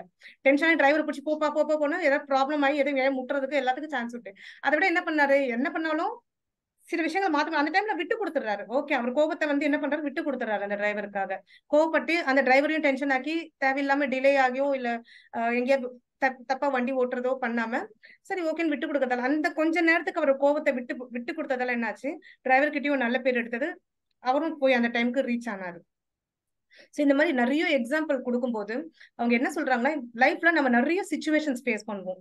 அது எதுவா இருக்கட்டும், ஆபீஸா இருக்கட்டும், வீடா இருக்கட்டும், வெளியில நம்ம பழகிற மக்கள் ஃப்ரெண்ட்ஸா இருக்கட்டும், எந்த இடத்துலயுமே ஒரு விஷயத்துக்கு நம்ம ரியாக்ட் பண்றதுக்கு முன்னாடி அது தேவையா இல்லையா அப்படின்றத நம்ம யோசிச்சு கரெக்டா செயல்பட்டோம்னா அது நமக்கும் நல்லது, மற்றவங்களுக்கும் நல்லது. இன்னொரு விஷயம் என்ன சொல்றாருன்னா, கோவம் அதிகமா வர்ற டைம்ல ஆல்டர்னேட்டா ஏதாவது திங்க் பண்ணுங்க. நமக்கு ஒரு இந்த விஷயம் தான் கோவப்படுத்துது அப்படின்ற மாதிரி நமக்கு தெரியும் இல்லையா, அப்போ உடனே அதுக்கு ரியாக்ட் பண்ணாம கொஞ்சம் வேற ஏதாவது ஆல்டர்னேட் வழி அதை நம்ம கோபத்தை பண்றதுல நம்மளுடைய கவனத்தை வேற எதுல செலுத்த முடிஞ்சதுன்னா அந்த பர்டிகுலர் மொமெண்ட்டை நம்ம ஓவர் கம் பண்ணிட்டு வந்துட்டோம்னா நம்ம கொஞ்சம் ரேஷனலா திங்க் பண்ண முடியும், நம்ம அறிவுபூர்வமா திங்க் பண்ணி நல்ல முடிவுகளும் எடுக்க முடியும். சோ இதை வந்து என்னன்னா நிறைய எக்ஸாம்பிள்ஸ் மூலமா வந்து சொல்றாரு. சோ அதனாலதான் எமோஷனல எப்படி நம்ம ஹேண்டில் பண்றோம், அந்த இன்டெலிஜென்ஸ் லைஃப்ல எல்லா விஷயத்துக்கும், கெரியரா இருக்கட்டும், ஃபேமிலி லைஃபா இருக்கட்டும், எல்லாத்துக்குமே வந்து ரொம்ப இம்பார்ட்டன்ட் அப்படின்றத அழகா சொல்லி இருந்திருக்காரு அதுல. இதுல இன்னொரு விஷயம், எமோஷன்ஸ் டாமினேட்டிங் இன்டெலிஜென்ஸ் நான் போட்டிருக்கேன். இந்த எமோஷன்ஸ் நம்மளோட அதிகமா உணர்ச்சி வசப்படுறது எப்போ நம்ம அறிவை மங்க வச்சிடும் அப்படின்றதுல ஒரு ரியல் லைஃப்ல நடந்த ஒரு இன்சிடென்ட் வந்து புக்ல ஷேர் பண்ணிருக்காங்க. ஒரு ஃபாரின் கண்ட்ரில வந்து மாலதி அப்படின்னு ஒரு பொண்ணு இருக்கா. குழந்தை ஒரு 12-13 வயசு குழந்தை. அவங்க அம்மா அப்பாவும் அந்த பொண்ணு மட்டும்தான் இருக்கிறாங்க. அந்த பொண்ணு வந்து நான் என் ஃப்ரெண்டு வீட்டுக்கு போயிட்டு வரேன் அப்படின்னு சொல்லிட்டு போறாங்க. இவங்களும் வேற எங்கேயோ கிளம்புறாங்க. எல்லாம் இவதான் வெளியில போறாளேன்றதால அவங்க அம்மா அப்பா வீட்டை லாக் பண்ணிட்டு போயிட்டாங்க. இவகிட்டே ஒரு சாவி இருக்கு, அது அவங்க அம்மா அப்பா மறந்துட்டாங்க. இவரும் ஃப்ரெண்டு வீட்டுக்கு போறா, ஃப்ரெண்ட் அங்க இல்லன்னு ஏதோ திரும்பி வந்துட்டா வீட்டுக்கு. அவங்க அம்மா அப்பா இல்ல. சார் அம்மா அப்பா தான் இல்லையே, நம்மளே ஓபன் பண்ணி போலாம்னு வீட்டுக்குள்ள போயிட்டா. போனதுக்கு அப்புறம் என்ன பண்ணுது, அவங்க அம்மா அப்பா வர டைம் ஆகும்போது நம்ம அம்மா அப்பா கிட்ட விளையாடி பார்க்கலாம், கொஞ்சம் சர்ப்ரைசிங்கா ஏதாவது பண்ணி பார்க்கலாம் அப்படின்னு சொல்லிட்டு போய் உள்ள போய் ஒளிஞ்சிட்டு இருக்கா. அவங்க அப்பா உள்ள வரும்போது அவங்க கிட்ட எல்லாம் வந்து கன் இருக்கும் இல்லையா, சேஃப்டிக்கு ஃபாரின் கண்ட்ரில வச்சிருப்பாங்க லைசன்ஸ் கன்ஸ். அவங்க வந்து உள்ள வரும்போது ஐயோ யாரோ திருட உள்ள இருக்கான்ற மாதிரி அவங்க அப்பாவுக்கு ஒரு ஃபீல், ஒரு பயம். அப்ப அந்த திருடன் இருக்கானே, அவனை நம்ம என்ன பண்ற, திருடன் நம்மளை தாக்குறதுக்கு முன்னாடி நாம அவனை தாக்கிடணும். ஏன்னா அவர் உள்ள டோர் ஓபன் பண்ணி ஒவ்வொரு இடமா போகும்போது யாரோ இருக்கிற மாதிரி ஏன்னா இந்த பொண்ணு அப்படி இப்படி ஒளிஞ்சு ஒரு விளையாட்டு காட்டிட்டு இருக்கா. இவன் திருடன் தான் இருக்கிறான்னு சொல்லிட்டு கடைசியில ஒரு பெரிய அலமாரி கிட்ட போயிட்டு பார்க்கும்போது, திறக்கும்போது திடீர்னு இந்த பொண்ணு ஓடி வரா. அதுல இருந்து சர்ப்ரைஸா அப்பான்னு சொல்லி கூப்பிட்டு வரா. அப்ப அவர் என்ன பண்றாரு, திருடன் தான் சொல்லிட்டு, ஏன்னா அவர் ரெடியா வச்சிருக்காரு கண்ணு, யாராவது வந்து நம்மளை தாக்குறதுக்கு முன்னாடி நாம தாக்கணும்னு சொல்லிட்டு. அப்பான்னு அந்த பொண்ணு கூப்பிட்டாலுமே அவரோட ஸ்பாக் அந்த மொமெண்ட்ல வந்து ட்ரிகர் பிரஸ் பண்ணவே அந்த பொண்ணு மேல குண்டு பாஞ்சிடுது. அவ ஹாஸ்பிட்டலைஸ் பண்ணாலுமே அவளை காப்பாற்ற முடியல, இறந்து போயிடுது. குழந்தை இறந்து போயிடுது. அப்போ இந்த இடத்துல நம்ம எதிர்க்க இருக்கிறது நாம பெத்த குழந்தையா இருந்தாலுமே நமக்கு அறிவுக்கு தெரியுது அது நம்ம குழந்தை அப்படின்னு சொல்லிட்டு, எது வந்து அவங்க அப்பாவை வந்து அந்த ட்ரிகரை பிரஸ் பண்ணதுக்கு தூண்டுச்சு அப்படின்றது. அப்ப எது நம்ம உணர்ச்சி, ஒரு பயம். அவருக்கு என்னன்னா பேசிக்கலி நம்மள திருட தாக்கிடுவானோன்ற அந்த பயம், அந்த பாதுகாப்பு கருதி அவர் செயல்படணும்னு நினைச்சது. எதிர்க்கு அந்த குழந்தை இருந்தது கூட அவர் மனசா கண்ணால பார்த்தா கூட அது உள்வாங்காம டக்குன்னு அந்த ட்ரிகர் பிரஸ் பண்ண அந்த உணர்ச்சி தான் அவரை ஓவர் டாமினேட் பண்ணிட்டு அந்த குழந்தையோட இறப்புக்கே வந்து இதுவாயிடுது. ஸோ எமோஷன்ஸ் வந்து டாமினேட்டிங் அவர் இன்டெலிஜென்ஸ்ன்றது இந்த இதுல இருந்தே நம்ம புரிஞ்சுக்கலாம். அடுத்தது வந்து அப்போ யோசிக்க ஆரம்பிச்சாங்க நிறைய பேர் ரிசர்ச்சர்ஸ் எல்லாம். இப்போ எமோஷன்ஸை வந்து இந்த அளவுக்கு எல்லாம் நம்ம டாமினேட் பண்றது, அப்ப எது நம்ம இதெல்லாம் செயல்படுத்துது அப்படின்னு பார்க்கும்போது, நம்ம மூளையில வந்து ரெண்டு பக்கமும் அமிக்டாலா, நம்ம அந்த பாதாம் சைஸ்ல ஒரு சின்னதுதான், ரொம்ப ரொம்ப குட்டியா ஒரு 1/2 இன்ச் சைஸ்ல இருக்கக்கூடிய அமிக்டாலா அப்படின்ற ஒரு கிளாண்ட் ரெண்டு பக்கம் இருக்குமா. அதுதான் எல்லா எல்லா உணர்ச்சிகளுக்குமே காரணம். இதை என்ன பண்ணிருக்காங்க, ஃபாரின்ல வந்து ஒரு ரிசர்ச்சே பண்ணிருக்காங்க. இந்த ஒரு சின்ன பாதாம் சைஸ்ல இருக்க இந்த கிளாண்ட் தானே எல்லாத்துக்கும் காரணமா இருக்கு, இந்த மாதிரி உணர்ச்சி வசப்பட வைக்குது. எல்லா what ever அன்போ கோவமோ happy மூமெண்ட்ஸோ what ever, அது எல்லாத்தையும் இதனை இது ரிமூவ் பண்ணா என்ன ஆகுதுன்னு பார்க்கலாம் சொல்லிட்டு ஒரு மனுஷனுக்கு அதை ரிமூவ் பண்ணியும் பார்த்திருக்காங்க. ரிமூவ் பண்ணி பார்க்கும்போது அவங்க அவங்க அம்மாவே வந்து பார்த்தா கூட ஹாய் ஹவ் ஆர் யூ அவ்வளவுதான் ரியாக்ஷன். உனக்கு வந்து இப்ப நம்ம அம்மா பார்த்தானா ரொம்ப நாள் கழிச்சு பார்த்தா ஒரு ஹாப்பினஸ் வரும், ஒரு குழந்தை பார்க்கும் இது பார்க்கும்போது கூட ஒரு சந்தோஷம் கூட காட்டுவான். அவன் எந்த உணர்ச்சியுமே எல்லாமே ஏதோ ஒரு தேர்ட் பர்சன் ஃபர்ஸ்ட் பேன் பாக்குற மாதிரி ஒரு இமோஷன்லெஸ்ஸா சொல்றான். சோ அப்ப இனிமேல் நம்ம கிட்ட யாராவது எமோஷன்ஸ் காமிக்கலன்னா அமிக்டாலா இருக்கா இல்லையான்னு செக் பண்ணிடணும் அவங்களுக்கு. சோ அமிக்டாலான்றதுதான் ரொம்ப ரொம்ப இம்பார்ட்டன்ட். அது நெகட்டிவா இருந்தாலும் பாசிட்டிவா இருந்தாலும் எந்த கைண்ட் ஆஃப் உணர்ச்சிகளுமே நமக்குள்ள செயல்படுத்துறது இந்த அமிக்டாலான்ற ஒரு கிளாண்ட் தான். ஹியூமன் பிரெயினே பாத்தீங்கன்னா இந்த இடத்துல அவர் என்ன சொன்னோம்னு சொல்ல வர்றாருன்னா, நமக்கு எவல்யூட் ஆகி வந்திருந்தோம்ல மனுஷன், குரங்கா பிறக்கிறதுக்குலாம் முன்னாடி ஒரு நம்ம ஒரு ஜீவனா இருந்தா இருக்க தான் மனுஷனை வந்தோம். அப்ப முதல்ல மூளை உருவாகும் போது கடவுள் ரொம்ப இந்த அளவுக்கு இப்ப இருக்கிற ஒரு காம்போசிஷன் இருப்பா அதெல்லாம் கிடையாது. அப்பெல்லாம் பிகினிங் ஸ்டேஜ்ல பாத்தீங்கன்னா ஒரு யாராவது நமக்கு வேட்டையாட வந்தாங்கன்னா அந்த உயிரை காப்பாத்திக்கிறதுக்காக, மிருகங்களா இருந்தாலும் சரி மனிதர்களா இருந்தாலும் சரி, அந்த உயிரை காப்பாத்துறதுக்காக நம்ம உயிரை காப்பாத்துறதுக்காக உணர்ச்சி இம்மிடியட்லி வெளிக்காட்டணும். யார் இறை தேடுறதுக்காகவோ இல்ல மற்ற விஷயத்துக்காகவோ அந்த உணர்ச்சியை உடனே வெளிப்படுத்தணுன்றதுக்காக தான் வந்து சிலது உருவாகி இருக்கிறது. அதுக்கப்புறமா தான் நம்ம இப்ப இருக்க அந்த நியோ கார்டெக்ஸ் அந்த மாதிரிலாம், அதாவது ரேஷனலா திங்க் பண்றதுக்கான அந்த மற்ற கிளான்ஸ் எல்லாமே கூட கொஞ்சம் கொஞ்சமா எவால்யூட் ஆகி வந்திருந்தது. சோ இப்ப இருக்கிற மூளை பகுதியில பாத்தீங்கன்னா, இப்ப நம்ம நிறைய சொல்றோம், உணர்ச்சிகள் பத்தி பேசுறோம், ரியாக்ட் பண்றது பத்தி பேசுறோம், இன்டெலிஜென்டா திங்க் பண்றது பத்தி பேசுறோம். அப்போ மூளையில எந்த 3 பகுதிகள் இதெல்லாம் ஹேண்டில் பண்ணுது அப்படின்னா, தலாமஸ், விஷுவல் கார்டெக்ஸும் அமிக்டாலா அப்படின்னு சொல்றாங்க. சோ தலாமஸ் அப்படின்றது நம்ம ஐம்புலன்களால உள்வாங்குற விஷயத்த மூளைக்குள்ள எடுத்துட்டு போற ஒரு பகுதி. ஓகேங்களா, கண்ணால பாக்குறது, காதால கேட்கறது, நம்ம தொட்டு உணர்றது, இது எல்லாமே நமக்கு எதெல்லாம் உள்வாங்க முடியுதோ அதை எடுத்துட்டு போறது தலாமஸ். சோ விஷுவல் கார்டெக்ஸ் அப்படின்றது அதை அனலைஸ் பண்ணி எது நல்லது எது செய்யறது கரெக்ட் அப்படின்னு சொல்லிட்டு பிரிச்சு நம்மள இன்டெலிஜென்ட் யோசிச்சு டெசிஷன் எடுக்கக்கூடிய வைக்கக்கூடிய இது. அதுக்கப்புறமா இன்கேஸ் ஏதாவது உணர்ச்சி பூர்வமா செய்யணும்னா அது அமிக்டாலாக்கு சிக்னல் அனுப்பும். இப்ப என்ன ஆகும், இந்த ரெண்டாவது ஸ்டெப் ஸ்கிப் பண்ணிட்டு டைரக்டா அமிக்டாலாக்கு போயிட்டு ரியாக்ஷன் ஆகுறதுதான் அந்த மைக் டைசன் விஷயத்துல நடந்ததோ இல்ல மற்ற விஷயங்கள் நடந்தது, அந்த மாலதி அவங்க அப்பா சுட்டது, அந்த மாதிரியான விஷயங்கள். சோ இதுல இன்னொரு இது சொல்லிட்டு இருக்காங்க. அடுத்தது வந்து how to handle emotions and succeed. So எப்படியெல்லாம் நம்ம வந்து இப்ப இது வரைக்கும் என்ன பார்த்தோம்? எமோஷனல் இன்டெலிஜென்ஸ்னா என்ன, எமோஷனல் இன்டெலிஜென்ஸ் இல்லைன்னா எப்படி நிறைய நம்ம தவறுகள் செய்யறோம் அப்படின்றதெல்லாம் பார்த்தோம். அதனால எவ்வளவு உயிர் சேத அளவுக்கு நமக்கு எவ்வளவு ப்ராப்ளம் வருது அப்படின்றதெல்லாம் பார்த்துருந்தோம். ஸோ எப்படி நம்ம எமோஷன் ஹேண்டில் பண்றது அப்படின்றதுக்கு அதுக்கும் நிறைய எக்ஸாம்பிள்ஸ் ஸ்டோரிஸ் எல்லாம் சொல்லியிருந்தாரு. அதுல இருந்து சின்ன சின்னதா சொல்லணும். டெண்டுல்கர் டெக்னாலஜின்னு ஒண்ணு போட்டு வச்சிருந்தாரு. என்னன்னா, டெண்டுல்கர் வந்து பேட் பண்ணும்போது அந்த ஆப்போசிட் பார்ட்டி பவுலர் இருக்காருல்ல, அவர் ரொம்ப விளையாட்டுத்தனம் பண்ணிட்டு வேணும்ட்டே அவரோட 2 விஷயம் அடுத்தவங்க வந்து சக்சீட் பண்ணாம பண்ணுவாங்க சில பேர். ஒண்ணு, அவங்கள வந்து டிஸ்ட்ராக்ட் பண்றது, இல்ல அவங்க பண்ணவே கூடாதுன்றது, இல்ல வேற எதுவும் பண்றது. அதை டிஸ்ட்ராக்ட் பண்ணா அவங்க சக்சீட் பண்ண முடியாத ஒரு விஷயத்துக்கு ஒருத்தவங்க செய்யறாங்கன்னா அந்த டிஸ்ட்ராக்ஷனுக்கு நம்ம வந்து பலியாக கூடாது. சோ டெண்டுல்கர் என்ன பண்ணாராம், பவுலிங் பண்றவன் என்னதான் வெறுப்பேத்தினாலும் அது இது பண்ணாலுமே அவன் போடுறவன் என்ன வேணாலும் பண்ணிட்டோம், என்னோட குறி வந்து அந்த பாலை வந்து நான் கரெக்டா பேட் பண்ணி அனுப்பணும்னு சொல்லிட்டு எமோஷனலா திங்க் பண்ணாம கரெக்டா அவர் என்ன செய்யணுமோ காரியத்துல குறிக்கோளோட சேர்ந்துட்டு அந்த பேட்டிங் பண்ணுவாரு. சோ இதான் இந்த மாதிரி தான் நம்ம லைஃப்ல எடுத்துக்கணும். நம்மளை வெறுப்பேத்துறதுக்கும் நம்மள முன்னாடி வரக்கூட மனம் செய்யறதுக்கு எவ்வளவு செய்திருந்தாலும் உணர்ச்சி பூர்வமா உடனே போக முடியும். அவன் யாரு எனக்கு இப்படி செய்யறது, அவங்க யாரு இப்படி செய்யறது, நாம அப்படி இல்ல நம்ம அழுறதோ இல்ல கோவப்படுறதோ இல்ல எமோஷனலி யோசிக்காம லாஜிக்கலா யோசிச்சு இதை நம்ம எப்படி செய்யலாம், இது நம்மளுடைய குறிக்கோள் என்ன, அதுக்கு நம்ம அடுத்து என்ன செய்யணும்னு சொல்லிட்டு அதுக்கான முயற்சிகள் எடுத்து பண்ணணும் அப்படின்றது பண்ணும். இப்படி பண்ணும்போது என்ன ஆகும், நம்ம அமிக்டாலா என்னதான் சிக்னல் கொடுத்தாலும் கொஞ்சம் அதை தூங்க வச்சுட்டு நம்ம அறிவுக்கு வேலை கொடுத்து முடிவெடுப்போம். அடுத்தது அக்யூரேட் செல்ஃப் அசஸ்மெண்ட்னு சொல்றாங்க. அக்யூரேட் செல்ஃப் அசஸ்மெண்ட் அப்படின்றது நம்மளை பத்தி நாம முழுசா தெரிஞ்சுக்கிறது. நமக்கு நம்ம என்னெல்லாம் நடந்தா நமக்கு வந்து கோபம் வருது, எதெல்லாம் பண்ணா நம்ம வீக் ஆயிடுறோம், எதெல்லாம் பண்ணா நமக்கு சந்தோஷம் கிடைக்குது, எதெல்லாம் பண்ணா நமக்கு நிம்மதி இருக்கு, எது பண்ணா நம்மளோட குறிக்கோளை நம்ம ரீச் பண்ண முடியும், நமக்கு அதுக்கான கெப்பாசிட்டி எந்த அளவுக்கு இருக்குது. ஸோ செல்ஃப் அசஸ்மெண்ட், நம்மளை பத்தி ஒரு செல்ஃப் அசஸ்மெண்ட் அது பண்ணிட்டோம்னா அப்போ அதுக்கு ஆப்போசிட்டா ஏதாவது நடக்கும் போதும் அதை நம்ம இது பண்ணிக்கணும், என்ன சொல்றது, ரியாக்ட் பண்ணிக்க கூடாது. we should try to control ourselves. So first நம்ம அசஸ் பண்ணினாதானே நமக்கு எது ட்ரிகர் பண்ணுதுன்றது நமக்கு தெரியும். அதனால நம்ம கண்ட்ரோல் பண்ணணும்னா ஃபர்ஸ்ட் நம்மள நாமே அசஸ் பண்ணிக்கணும். அடுத்தது self regulation and no the trigger point. Self regulation அப்படின்றது இங்க என்ன சொல்ல வர்றாருன்னா, ஃபார் எக்ஸாம்பிள் இன்கேஸ் நான் வந்து இப்ப என்னையே எடுத்துக்கலாமே, நான் ரொம்ப எப்ப பார்த்தாலும் ஃபாஸ்டா தான் பேசுவேன். ஆனா 10 முறை நான் சொல்லிப்பேன், நான் ஸ்லோவா பேசணும்ட்டு. அப்படி சொல்லிதான் கொஞ்சம் கொஞ்சமா நான் ஸ்லோவா பேச ஆரம்பிக்கிறேன். பட் ஆனா திருப்பி அது மேல வேகமா போயிடும், அது வேற விஷயம். ஆனா ஜென்ரலா வந்து எல்லாருமே வந்து நமக்கு எது நம்ம செய்யணும் ஒரு எதை நம்ம தடுக்கணுமோ அதை நம்மளால முடிஞ்ச வரைக்கும் அப்பப்போ அதை சொல்லிட்டே இருந்ததுன்னா அது நம்ம ஆழ் மனசுல பதிஞ்சிட்டு அட்லீஸ்ட் டு சம் எக்ஸ்டென்ட் அது நடக்காமையோ இல்ல அது எந்த விஷயம் நல்லதா நடக்கணுமோ அது நடக்கிறதுக்கு நமக்கு ஹெல்ப் பண்ணும்.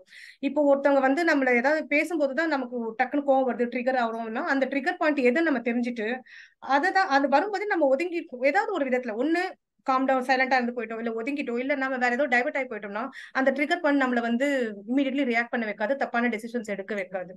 இப்போ வந்து நிறைய கேள்விப்படுறோம்ல, ஹஸ்பண்ட் ஒய்ஃபை கொண்டுறாங்க, இல்ல அவங்க யாராவது இவங்க கொண்டு எதுக்கு இமீடியட்லி அந்த கோபம் டக்குன்னு உணர்ச்சிகள் வந்துட்டு இருக்கிறது, நிறைய வயலன்ஸ் நடக்கிறது எல்லாமே அதை பார்க்கும்போது சில பேர் நிறைய ரியாக்ட் பண்றது எல்லாமே வந்து ஒவ்வொரு ட்ரிகர் பாயிண்ட்ஸ் தான். ஏன் நிறைய பேர் கொலை பண்றதெல்லாம் செய்யறாங்க, கோவத்துல இமீடியட் அடுத்த நிமிஷம் ஐயோ நம்ம இது கொண்டுட்டோமே அப்படின்னு அப்புறமா ஃபீல் பண்ணி ஒரு யூஸ் இல்லை, உயிர் போனதுதான். சோ எந்த விஷயத்துக்குலாம் நமக்கு கோபம் வந்து ட்ரிகர் ஆகுது, எதுக்கு அவுட் ஆஃப் கண்ட்ரோலா நம்ம ட்ரிகர் ஆகணும் அதெல்லாம் தெரிஞ்சுட்டு அதை அவாய்ட் பண்றதுக்கான விஷயங்களை நமக்கு நாமே நம்ம நல்ல விஷயங்கள் நல்ல எண்ணங்களை வந்து திருப்பி திருப்பி நமக்குள்ள சொல்ல ஆழ் மனசுல அதை பதிஞ்சிட்டு அதுக்கு ட்ரிகர் ஆகுறதுக்கான ஆக்டிவிட்டி ஏதாவது நடந்துச்சுன்னா நம்மளோட அறிவு வந்து இந்த உணர்ச்சிகளை அடக்கிட்டு கொஞ்சம் நம்மள நல்லா யோசிக்க வைக்கும். அடுத்தது அவாய்ட் எமோஷனல் ஹைஜாக். எமோஷனல் ஹைஜாக்ன்றது அறிவுபூர்வமா சிந்திக்கிறத கம்மி பண்ணிட்டு இந்த அமிக்டாலா இந்த உணர்ச்சி பூர்வமா சேர்ந்து செய்யறத வந்து டாமினேட் பண்ணிடும், புரியுதா? சோ அந்த நம்மளுடைய அந்த கைண்ட் ஆஃப் இதுவை வந்து இன்க்ரீஸ் இது பண்ணிக்கணும், எமோஷனல் ஹைஜாக்க அவாய்ட் பண்ணணும்னு சொல்றாங்க. ஆட்டோ சஜஷன் செல்ஃப் ரெகுலேஷன் இதுதான் சேம். நம்ம எந்த அளவுக்கு நமக்கு நாமே சொல்லிக்கணும், நிறைய நல்ல விஷயங்கள் சொல்ல அது நமக்கு மனசுல பதிஞ்சு அது ஹெல்ப்ஃபுல்லா இருக்கும். ஸோ எமோஷனல் பேங்க் அக்கௌண்ட்னு சொல்லுவார் இதுல இந்த ஒரு சாப்டர்ல. எமோஷனல் பேங்க் அக்கௌண்ட் அப்படின்னா இப்ப நான் ஃபார் எக்ஸாம்பிள் நான் ஒருத்தருக்கு வந்து நிறைய நல்ல விஷயங்கள் செய்துகிட்டே இருக்கிறேன். அவங்க கிட்ட நிறைய அவங்க என்ன நம்புற அளவுக்கு என்னோட ஆக்டிவிட்டிஸ் இருக்கு. அவங்களோட நம்பிக்கை நான் நல்லபடி ஐ மீன் காப்பாத்துறேன். நிறைய நல்ல விஷயம் செய்யும்போது அவங்க மனசுல வந்து என்ன பத்தின ஒப்பீனியன், நல்ல பாசிட்டிவ் ஒப்பீனியன் அதிகமாயிட்டே இருக்கும். சோ அவங்களோட மனசு ஒரு பேங்க் அக்கௌண்ட் மாதிரி வச்சுக்கோங்களேன். சோ எமோஷனலி ஒரு நிறைய நல்ல விஷயங்களை வந்து அவங்க மனசை சேகரிச்சுட்டே வரேன். அப்ப நான் ஏதாவது ஒரு 2-3 தப்பு செய்யறேன், ஒரு 10 நல்ல விஷயம் அவர் மனசுல பதிய வச்சுட்டேன். ஏதோ ஒரு 2 விஷயம் தப்பா செய்துட்டேன்னா அப்ப என்ன ஆகும்? இப்ப நம்ம பேங்க் அக்கௌண்ட்ல எப்படி நிறைய கிரெடிட் வருது, செலவு போயிடுச்சுன்னா மிச்சம் பேலன்ஸ் அப்படி நல்ல இதுன்னா நிறைய பேங்க்ல கிரெடிட்டே இல்லைன்னா என்ன ஆகும்? ஓவர் டிராஃப்ட் ஆயிடும். அப்ப அந்த மாதிரிதான் நம்ம நிறைய எந்த நல்லதுமே செய்யாம நம்ம டக்குன்னு ஒரு கெட்டது செய்யும்போது என்ன ஆகும்? ப்ராப்ளம் பெருசாகி அவர்கிட்ட இருந்து நமக்கு உறவுகள் தான் பிரிஞ்சு போகும், இல்ல தப்பான டெசிஷன்ஸ் எல்லாம் போகும். அப்போ அடுத்தவங்க கிட்ட நிறைய நல்லது செய்து அந்த எமோஷனல் பேங்க் அக்கௌண்ட்டை வந்து நம்ம எப்பவுமே கிரெடிட்ல வச்சிருக்கணும். அப்ப நம்ம ஒரு டைம் நம்ம தெரிந்தோ தெரியாமலோ தவறு செய்தா கூட அதை மன்னிக்கிற பக்கம் அவங்களுக்கும் இருக்கும், மன்னிப்பு கேட்கிற பக்கம் நம்ம கிட்டயும் இருக்கும். சோ அந்த எமோஷனல் பேங்க் அக்கௌண்ட் அப்படின்றத நம்ம வந்து செயல்படுத்தணும்னு சொல்றாங்க. Moments of truth. Moments of truth அப்படின்னு சொல்றது ஒவ்வொரு நிமிடமும் ஒவ்வொரு விஷயமும் ரொம்ப ரொம்ப இம்பார்ட்டன்ட். இப்போ ஒரு ஆர்கனைசேஷன் பத்தி அவங்க சொல்லிட்டு இருந்தாங்க. ஒரு கஸ்டமர்ஸ் இருக்காங்க, சேல்ஸ்ல இருக்காங்கன்னு வச்சுக்கோங்களேன். ஒரு 500 சேல்ஸ் பர்சன் 500 பேர் டிஃப்ரெண்ட் பீப்புளை பார்த்தாலுமே 10 நிமிஷம் தான் அந்த கஸ்டமர் கிட்ட பேசுறாங்களோ, அந்த 10 நிமிஷமும் அந்த சேல்ஸ் பர்சனோட ரெஸ்பான்சிபிலிட்டி என்னன்னா அவங்க மனசுல அந்த கம்பெனி பத்தி ஒரு நல்ல அபிப்பிராயம் வர வைக்கணும். இவங்க கிட்ட தானே ஒரு ஆள் கிட்ட நம்ம சரியா சர்வீஸ் பண்ணா என்ன ஆயிடுது அப்படின்றது கிடையாது. இந்த மாதிரி ஒவ்வொருத்தருக்கிட்டையும் ஒரு நல்ல ஒவ்வொரு மொமெண்டா இருந்தாலும் ஒரு நிமிஷம் நம்ம கஸ்டமர் கிட்ட பேசினாலும் ஒருத்தரோட மனசுல பதிகிற நல்ல ஒப்பீனியன் வந்து அது ஆர்கனைசேஷனுடைய குரோத்துக்கு ரொம்ப ரொம்ப இம்பார்ட்டன்ட். சோ ஒவ்வொரு நிமிடமும் சரி, ஒவ்வொரு மனிதர்களும் சரி ரொம்ப ரொம்ப இம்பார்ட்டன்ட் நினைச்சு அவங்க கிட்ட நம்ம எந்த அளவுக்கு நல்ல விதமா நடந்துக்கிறோமோ அது நல்லதுன்றது சொல்றாங்க. Stay focused, plan and execute. காரியத்தில் இது வந்து அவர் தமிழ்ல வந்து எப்படி போட்டிருப்பாங்க, காரியத்தில் கண்ணாயிரு. அதே மாதிரி கட்டம் போட்டு அடிவும் ஏதோ சொல்லி போட்டிருப்பாங்க, சம்திங் போட்டு இருப்பாங்க. அது சோ காரியத்துல கண்ணா இருக்கிறதுன்னு இப்ப அத டெண்டுல்கர் விஷயத்தை கூட சொல்லலாம். அதே மாதிரி ஸ்ரீகாந்த் அதே கிரிக்கெட் வச்சு இதை கூட சொல்வார் அவரு. ஸ்ரீகாந்த் வந்து என்னன்னா ஸ்ரீகாந்த் நல்லா பேட் பண்ணுவார் இல்லையா? அவர் வந்து வேகப்பந்து போடுறதுல அதுல வச்சு ரன்ஸ் எடுக்கிறதுல ரொம்ப எக்ஸ்பர்ட் போல. அப்போ ஆப்போனன்ட் டீம் என்ன பண்றாங்க, இவர் வந்து அடிக்க ஆரம்பிச்சதுமே நல்லா அடிக்க ஆரம்பிச்சிடுறாரு. அப்போ ஆப்போசிட் டீமோட கேப்டன் வந்து என்ன பண்ண சுழற்பந்து வீச்சாளர் அனுப்பலாம். ஏன்னா இவர் சுழற்பந்தை வந்து ஹேண்டில் பண்ணாதவர் போல. அப்போ வந்து இவர் கால்குலேட் ஒரு ரிஸ்க் எடுக்கிறாரு. சோ நம்ம லைஃப்ல ரிஸ்க் எடுக்கிறாங்க. சுழற்பந்து எடுக்கும்போது ஃபர்ஸ்ட் பால்லே அவர் அடிச்சிடறாரு, நல்லா யாரு ஸ்ரீகாந்த் அடிச்சிடறாரு. ஆனாலுமே இவர் என்ன சொல்றாரு, கேப்டன் இல்ல பரவாயில்ல பண்ணியே போய் அதை அடி சுழற்பந்தே போடு அப்படின்னு சொல்லும்போது அடுத்த இதுல அவர் அவுட் ஆயிடுறாரு பெரிய கேட்ச் கொடுத்துட்டு. சோ எல்லா விஷயத்துலயுமே வந்து நம்ம எதையும் பார்த்து பயப்படக்கூடாது. லைஃப்ல சில டைம் ரிஸ்க் எடுக்கணும். ஆப்போசிட்ல இருக்கவங்களுடைய பிளஸ் ஆர் மைனஸை புரிஞ்சுட்டு அதுக்கேற்ற மாதிரி பிளான் பண்ணணும். நம்மளோட குறிக்கோள் என்ன, நம்மளோட நோக்கம் என்ன, அதை எப்படி செயல்படுத்தணும், ஒரு பிளான் பண்ணி எக்ஸிக்யூட் பண்ணுங்க அப்படின்றாரு. ரொம்ப என்ன சொல்றது, நான் ரொம்ப நல்லவன் நேர்மையா இருக்கும்னு சொல்லிட்டு ரொம்ப இதுவாக கூட தப்பு பண்றேன்னு சொல்லிட்டு தப்பு பண்ணினே இருக்கவும் கூடாது. சோ ரெண்டுத்தையும் பேலன்ஸ் பண்ணணும். எதிலுமே ரிஸ்கே நான் எடுக்க மாட்டேன் அப்படின்னு சொல்லக்கூடாது. ரிஸ்க் எந்த அளவுக்கு எடுக்கணுமோ அந்த அளவுக்கு ரிஸ்க்கும் எடுத்து செயல்படணும். சோ ஹேவ் எம்பத்தி. இதுல ஒரு ஸ்டோரி சொல்வாரு. ஒரு ஹாஸ்பிட்டல்ல போகும்போது ஒரு பையனும் அப்பாவுக்கு கண்ணு போயிடும். கண்ணு கட்டி வச்சிருப்பாங்க ஒரு ஹாஸ்பிட்டல்ல, கண்ணு எடுத்துட்டு இருப்பாங்க ஆக்சுவலி. அந்த டாக்டர் ஒருத்தர் வருவார். வந்ததும் பார்த்துட்டு உங்க அப்பா கண்ணு எடுத்துட்டு என்ன கண்ணு எடுத்துட்டாங்களா அப்படின்ற மாதிரி ஒரு மாதிரி கேட்பாரு. வந்துட்டு கொஞ்சம் வேகமா கேட்பாரு. ஆமாப்பா. அந்த பையன் சொல்லுவான், ஆமா எடுத்துட்டாங்க டாக்டர் அப்படின்னு சொல்லிட்டு சோகமா சொல்வாரு. இவர் உடனே ரூம்ல போய் விழுந்து விழுந்து சிரிப்பாரு. எதுக்கு இப்போ ஒருத்தவங்க ஒரு அப்பா வந்து கண்ணை எடுத்துட்டு கண்ணை கட்டு போட்டு வச்சிருக்காங்க, அந்த பையன் சோகமா இருக்கான், அது எடுத்துட்டாங்கன்னு தெரிஞ்சதும் அந்த டாக்டர் வந்து அவ்வளவு விழுந்து விழுந்து சிரிக்கிறாரு. அங்க ஆக்சுவலா என்ன நடந்திருக்குன்னா, இதே டாக்டர் கிட்ட அந்த பையன் ஒரு மாசம் முன்னாடி வந்திருக்கான். அப்பா அவர் சொல்லியிருக்காரு, இல்லப்பா இது ரொம்ப இதுவாயிடுச்சு, ப்ராப்ளம் ஆயிடுச்சு, கண்ணை எடுத்துதான் ஆகணும் அப்படின்னு சொல்லிட்டு. அதனால இல்ல சரி வேற செகண்ட் ஒப்பீனியன் வேற போறேன்னு சொல்ற மாதிரி இவர் எங்கெங்கெல்லாம் போயிருக்காரு. அப்புறம் கண்ணை ரிமூவ் பண்ணிருக்காங்க. அதுக்கப்புறம் ஜென்ரலா சர்வீஸ் மீன் வீக்லி ஏதாவது இதுக்காக இந்த ஹாஸ்பிட்டல்ல பாத்துக்கலாம்ன்றக்காக அதுக்கப்புறமா இங்க கூப்பிட்டு வந்து வச்சிருக்காரு. அப்போ அப்ப இந்த டாக்டர் பழைய டாக்டர் இந்த ஹாஸ்பிட்டல் இருக்காருல, அவர் பார்த்ததும் அவருக்கு அவர் மனசுல உடனே எமோஷனலா எப்படி பண்ணாரு, நான் அன்னைக்கே தான் சொன்னேன்ல, நான் சொன்னது தானே நடந்துச்சுன்ற மாதிரி அவருக்கு ஒரு ஆனந்தம்.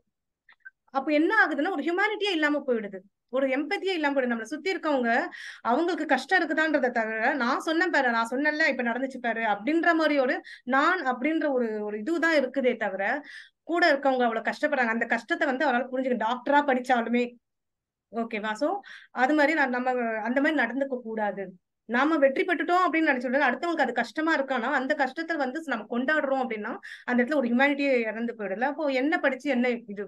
So emotionally he is weak இல்லையா? Even if he is generally intelligent and become டாக்டர்னாலும் emotionally he is I mean totally failure. அடுத்தவங்க உணர்ச்சியை புரிஞ்சுக்க முடியாது இப்போ. சோ இந்த மாதிரி அதனால வி ஷுட் ஹேவ் எம்பத்தி. அடுத்தவங்க மேல ஒரு அக்கறையோட ஒரு அப்ரோச்சை வச்சிருந்தோம்னா இதெல்லாம் கொஞ்சம் அவாய்ட் பண்ணிருக்கலாம். So appreciate others and create a circle of friendship. So emotionally இன்டெலிஜென்ட்டா ஆகும் நம்ம வந்து சக்சஸ்ஃபுல்லா இருக்கணும்னா ரொம்ப எதுனா நம்மள நாமளே அப்ரிஷியேட் பண்ண ஃபர்ஸ்ட் தெரிஞ்சுக்கணும். அதே மாதிரி அடுத்தவங்க செய்தாலும் அதை அப்ரிஷியேட் பண்ண தெரிஞ்சுக்கணும். அடுத்தவங்க பண்ணானேன்றதுக்காக அதை நம்ம அப்ரிஷியேட் பண்ணாம இருக்கக்கூடாது. அது ஹூவர் இட் இஸ், சின்ன வயசு சின்னவங்களோ பெரியவங்களோ ஆப்போசிட்டோ நம்ம எதிரியா இருந்தாலுமே கூட அந்த ஒரு அப்ரிசியேஷன்ன்றது மோட்டிவேஷன்ன்றது ரொம்ப ரொம்ப இம்பார்ட்டன்ட். அது என்னன்னா நீங்க லைஃப்ல சக்சீட் ஆகிறதுக்கு அது ஹெல்ப் பண்ணும். எண்ட் ஆஃப் த டே நம்ம சக்சீட் ஆகிறதுக்கு அது ரொம்ப இம்பார்ட்டன்ட். அதே மாதிரி ஒரு ஒரு ஃப்ரெண்ட்ஷிப் கிரியேட் பண்ணிக்கணும். அப்பதானே என்ன சொல்றது, கோபம் அந்த இது எல்லாம் குறைய குறைய அன்பை ஹேண்டில் பண்ண உங்களுக்கு நீங்க நினைச்ச விஷயங்கள் ஈஸியா நடக்கும். எண்ட் ஆஃப் த டே நீங்க என்ன எதிர்பார்க்குறீங்களோ அது நடக்கிறதுக்கு இதெல்லாம் ரொம்ப யூஸ்ஃபுல்லான ஒரு இது.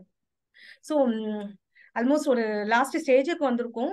ஸோ எமோஷனல் இன்டெலிஜென்ஸ் பத்தி இப்ப இந்த ஒரு 7 விஷயங்கள் சொல்றாரு. எதெல்லாம் பண்ணினா நம்ம வந்து இன்னும் கொஞ்சம் எமோஷனலி இன்டெலிஜென்ட் ஆகுறதுக்கு வழிகள்னு சொல்லிட்டு முதல்ல ஃபர்ஸ்ட் வந்து என்ன சொல்றாருன்னா மனதை சுத்தமாக வை அப்படின்னு சொல்றது. சோ மனதை சுத்தமாக வைக்கிறது அப்படின்னு சொல்றது என்னன்னா நம்ம எந்த அளவுக்கு நம்ம மைண்ட்ல நெகட்டிவ் தாட்ஸையோ இல்ல தவறான ஒப்பீனியன்களையும் நம்ம மைண்ட்ல வச்சுக்க கோபம் ஆப்போசிட் விஷயங்கள்லாம் இருக்குல்ல, கோபம் விரோதம் அந்த மாதிரியான விஷயங்கள்லாம் வந்து மைண்டுக்குள்ள ரொம்ப உள்ளுக்குள்ள போகாம எதையெல்லாம் நம்ம ஒரு டோர் மாதிரி வச்சுக்கோங்க மனசுக்குள்ள, எல்லாத்தையும் உள்ள தூக்கி போட்டுக்காதீங்க. அது துக்கமா இருந்தாலும் சரி, அளவுக்கு மீறி சந்தோஷம் எதுவும் இருந்தாலும் எது எந்த அளவுக்கு உள்ள நம்ம ஏத்திக்கணும் அப்படின்றது ரொம்ப முக்கியம். இன்னொரு விஷயம் இதுல ஒரு எக்ஸாம்பிளோட சொல்றாரு. ஒரு 2 பசங்க ஐ மீன் கொலீக்ஸ் இருக்காங்கன்னு வச்சுக்கோங்களேன், எக்ஸ் அண்ட் ஒய் இருக்காங்க. இன்னொருத்தரை பத்தி 2 பேர் சண்டை போட்டுக்கிட்டாலுமே அதுக்கப்புறம் சேர்ந்துப்பாங்க. அது ஆபீஸ்ல அவங்களுக்கு தெரியுது. ஆனா வீட்டுக்கு வரும்போது அந்த பையன் என்ன பண்ணுவான், அந்த ஃப்ரெண்டை பத்தி சொல்லிட்டு நிறைய பேசும்போது அவங்க கிட்ட சண்டை போட்டதுதான் நிறைய அவங்க அம்மாட்ட சொல்லி வச்சிருக்கான். அப்ப என்ன ஆகுதுன்னா அந்த 2 பேரும் ஒரு நாள் வீட்டுக்கு வரும்போது அவங்க அம்மா அந்த பையனை பார்த்ததும் பேசக்கூட இல்ல, வாப்பான்னு சொல்லிட்டு இவன் பேரை கேட்டதும் உள்ள போயிட்டாங்க. ஏன்னா அவங்க பையன் வந்து நிறைய அந்த சண்டை போட்டது பத்தியே சொல்லி அவங்க மனசுல ஒரு பதிஞ்சு போயிடுச்சு. அப்ப நம்ம என்ன ஆகுதுன்னா ஐயோ இவனா அந்த பையன் கூட சண்டை போட்டுட்டே இருக்கான் அப்படின்றதால சரியா பேசக்கூட மாட்டேன்றாங்க. எப்பவுமே ப்ரீ ஜட்மெண்ட் எல்லாம் ஒருத்தவங்க இப்படிதான் இருப்பாங்க அப்படிதான் இருப்பாங்க நம்ம நோ இல்ல ஃப்ரெண்ட்ஸோ யார் சொன்னாலும் அவங்க கேட்கறத வச்சு ப்ரீ ஜட்மெண்ட் எல்லாம் நமக்குள்ள நிறைய இதுவும் சேர்த்துக்க கூடாது. ஓகேவா? அதே மாதிரி எல்லாமே மைண்ட கிளீனா வைக்க நல்ல விஷயங்கள் நிறைய வர அது நம்ம அறிவுக்கும் உணர்ச்சியும் கரெக்டா கண்ட்ரோல் பண்ணி யூஸ் பண்ணக்கூடிய விஷயங்களா இருந்ததுன்னா ரொம்ப நல்லது.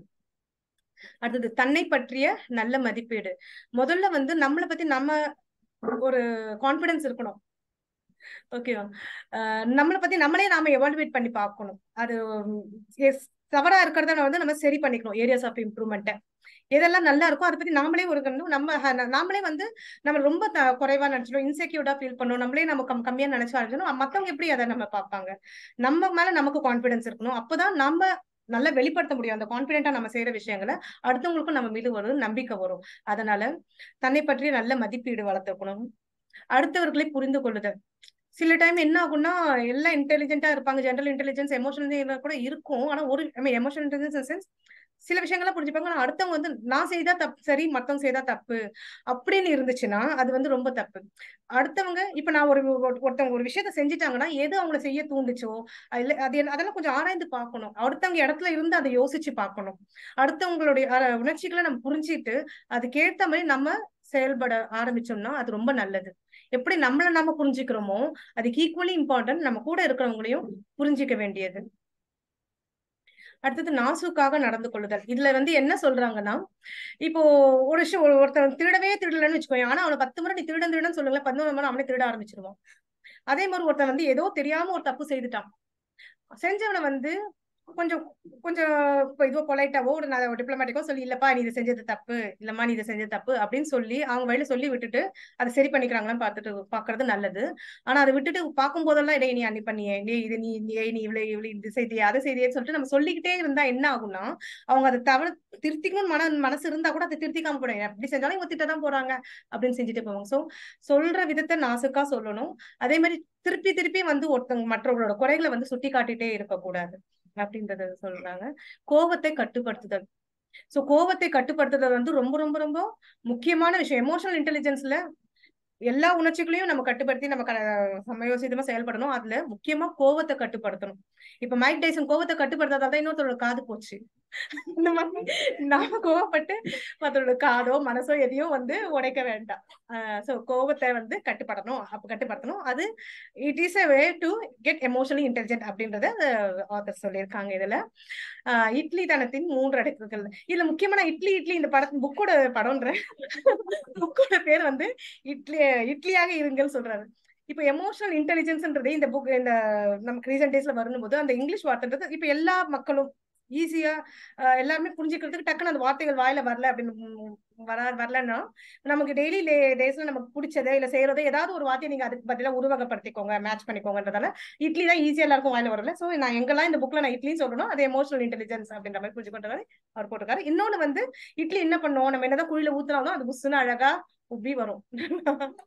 அதனால நாம நல்லா சக்சஸ்ஃபுல்லா இருக்கணும், எமோஷனலி இன்டெலிஜென்ட்டா இருக்கணும். என்னதான் குழிக்குள்ள திருப்பி வந்தாலும் அது இது. இதுதான் நம்ம எங்க ஆத்துக்கு வந்து தரையில உட்காந்து சாப்பிடுவார். Hello,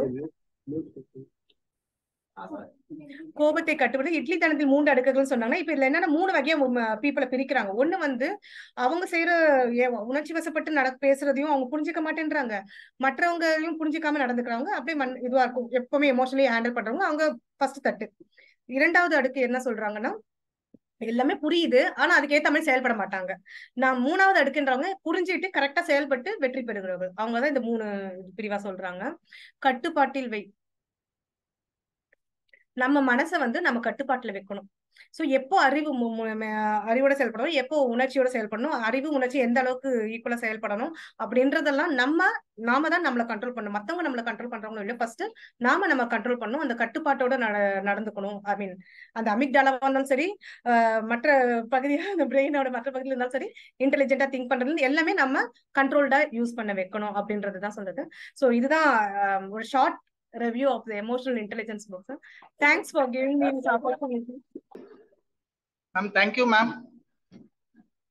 Thanks you. ரொம்ப ஒரு நல்ல புக், சூப்பரா உங்களுடைய கருத்துக்களை பரிமாறி இருக்கீங்க. இணைய வழியில் ஜாயின் பண்ணி இருக்கக்கூடிய கருத்துக்களை பகிரலாம். Thanks a lot for Muralidharan and Vimala madam for their kind help to the unknown area people. May God bless you. Thank you, sir. Thanks. Thank you, sir. நான் கண்ணன், நான் பேசலாமா? பேசலாம் சார். இந்த புக்கு நான் படிச்சிருக்கேன். நானு ரொம்ப விமலா மேடம் வந்து ரொம்ப ஷார்ட் டயத்துல ரொம்ப நல்லா ப்ரெசென்ட் பண்ணாங்க. இது it's not a easy subject, very complex, கொஞ்சம் காம்ப்ளெக்ஸ் சப்ஜெக்ட், பட் சிம்பிளா எல்லாருக்கும் புரியுற மாதிரி நல்லாவே சொன்னாங்க. Thank you madam. அண்ட் இதுல வந்து நிறைய ப்ராக்டிக்கல் டிப்ஸ் இருக்கு. இந்த புக்கு டைம் கிடைச்சதுன்னா வாங்கி படிங்க. ரொம்ப சின்ன டிப்ஸ் எல்லாமே கொடுத்துருப்பாரு இந்த ஆத்தர். ரொம்ப நல்லா வெரி சொன்ன மாதிரி ஆத்தர் இஸ் வெரி, அவரோட மெயின் பாயிண்ட் வந்து கஷ்டமான விஷயத்த சிம்பிளிஃபை பண்ணி சொல்றதுதான். அதுல ரொம்ப நல்லாவே அதை சொல்லியிருந்தாரு. அந்த நீங்க எமோஷனல் இன்டெலிஜென்ஸ்னு பாத்தீங்கன்னா அந்த வார்த்தையிலேயே அதுக்கான இது இருக்கு பாருங்க. நம்ம எல்லாருமே as a human being நம்ம எல்லாருக்குள்ளேயும் எமோஷன்ஸ் வரும். அந்த எமோஷன்ஸை எப்படி இன்டெலிஜென்ட்டா எக்ஸ்பிரஸ் பண்றது, அதான் emotional intelligence. we all will get emotions இல்லையா? நம்ம எல்லாருக்குமே கோவம், ஆத்திரம், சண்டை, சச்சரவு எல்லாம் வரும்போது அந்த எமோஷன்ஸ் வரும் வெளியில நடக்கிறத பார்த்து. அதை எந்த இடத்துல எவ்வளவு தூரத்துக்கு எக்ஸ்பிரஸ் பண்ணணும், பண்ணக்கூடாது, அதுதான் இன்டெலிஜென்ஸ். அந்த இன்டெலிஜென்ஸை நம்ம எப்படி இது பண்ணோம். ஏன்னா ஒரு நிறைய கோட்ஸ் எல்லாம் கூட சொல்லியிருக்காங்க இதை எழுதி. ஒரு ஸ்டேஜுக்கு மேல லைஃப்ல மேல போறதுக்கு நம்ம IQ will not help us, your emotional intelligence only will help. நல்ல பிரமாதமான lecture madam. Thank you so much. Thanks to Murali sir for giving me an opportunity to attend this. Kalyani sir.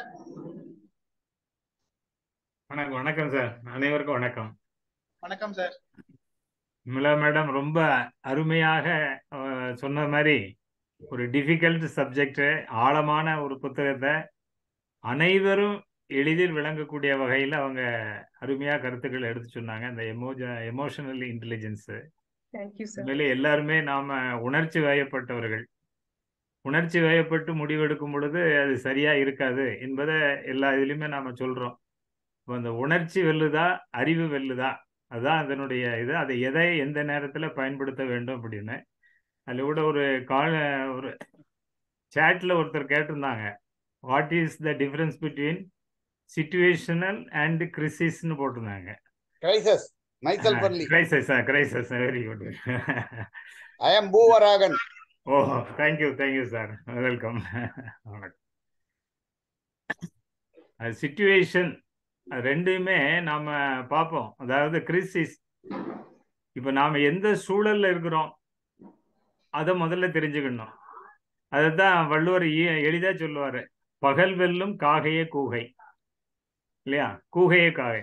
அதாவது பெரிய கோட்டானை காக்கை வந்து பகல்ல வென்றுடும், இரவுல வெல்ல முடியாது. அப்போ நாம மன்னன் அந்த தகுந்த சூழலை பார்த்து அவன் படையெடுக்கணும் அல்லது தன்னுடைய திறமையை காட்டணும். ஒண்ணு கிரிசிஸ் நம்மளே நினைச்சுக்கணும், நாம எந்த பிரச்சனையில இருக்கோங்கிறது தெரியணும்.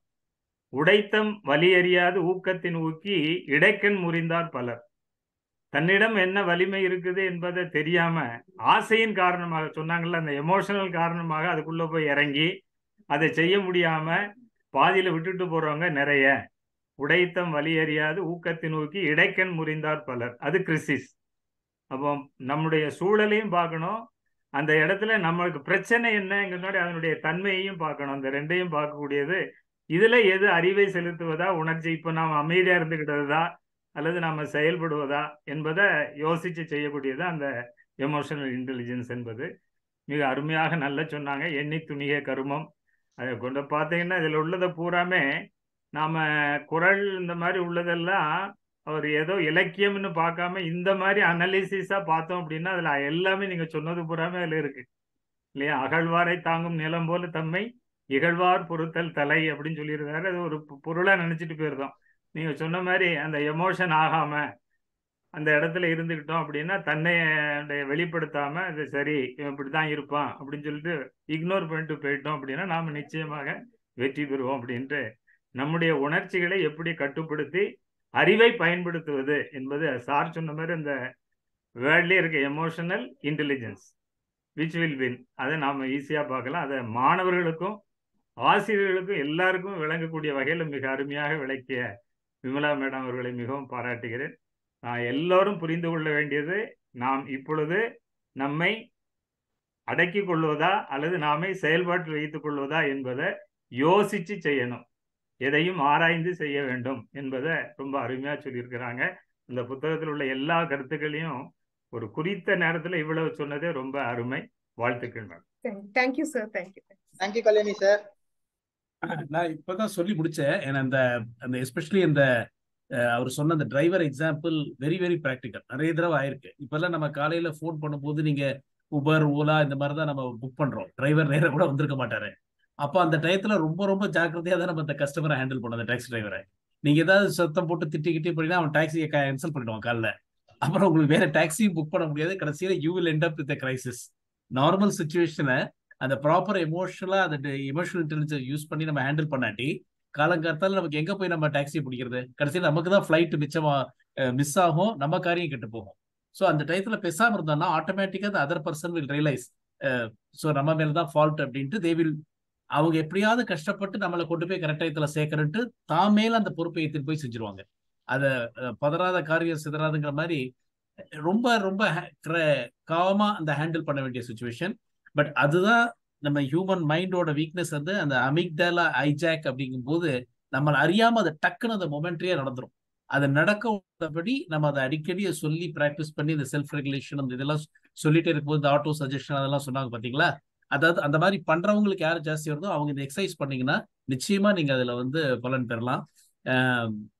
Very nicely ton. Again it's not an easy subject. Very nicely done by Vimala madam. Thank you. Thank you sir. Thanks. கஸ்வா கேம்பஸ்ல இருந்து பிரைமரி ஸ்டாஃப் கமெண்ட் சொல்றாங்க ma'am. S. Good evening ma'am. நான் வேலம்மா, பிரைமரி டீச்சர். நீங்க எடுத்துக்கிட்ட topic emotional இன்டெலிஜென்ஸ்ல நீங்க எல்லாமே பாயிண்டா சொன்னீங்க. அது எல்லாமே ரொம்ப நல்லா இருந்துச்சு. ஸ்பெஷலி இந்த எமோஷனலா இருக்கும்போது எப்படி இன்டெலிஜென்ட்டா இருக்கணும் அப்படிங்கிறதுக்காக அந்த ப்ராக்ரஸ் ரிப்போர்ட்ல அந்த பையன் சைன் வாங்குறத சொன்னீங்க. அது நல்லா இருந்துச்சு. அதுக்கப்புறம் எமோஷனலா இருக்கும்போது என்ன ரொம்ப தீமைகள் ஏற்படும்ன்றத அந்த அப்பா குழந்தைய ஷூட் பண்றதா சொன்னீங்க. அதுவும் நல்லா இருந்துச்சு. நன்றிப்பா. High school staff Jayashree madam comments. Evening ma'am. Good evening பா. ரொம்ப வேகமா சொன்னீங்க, இருந்தாலும் நிறைய நல்ல விஷயங்களை சொன்னீங்க. இதுல வந்து பாத்தீங்க அப்படின்னா எந்த இடத்துல வந்து உணர்ச்சிகளை கட்டுப்படுத்த தெரியுதோ, சூழ்நிலைகளுக்கு ஏத்த மாதிரி கையாள தெரியுதோ, அவங்க வந்து லைஃப்ல ஒரு நல்ல நிலைமையை அடைய முடியும்னு சொன்னீங்க. அது ரொம்ப நல்லா இருந்தது.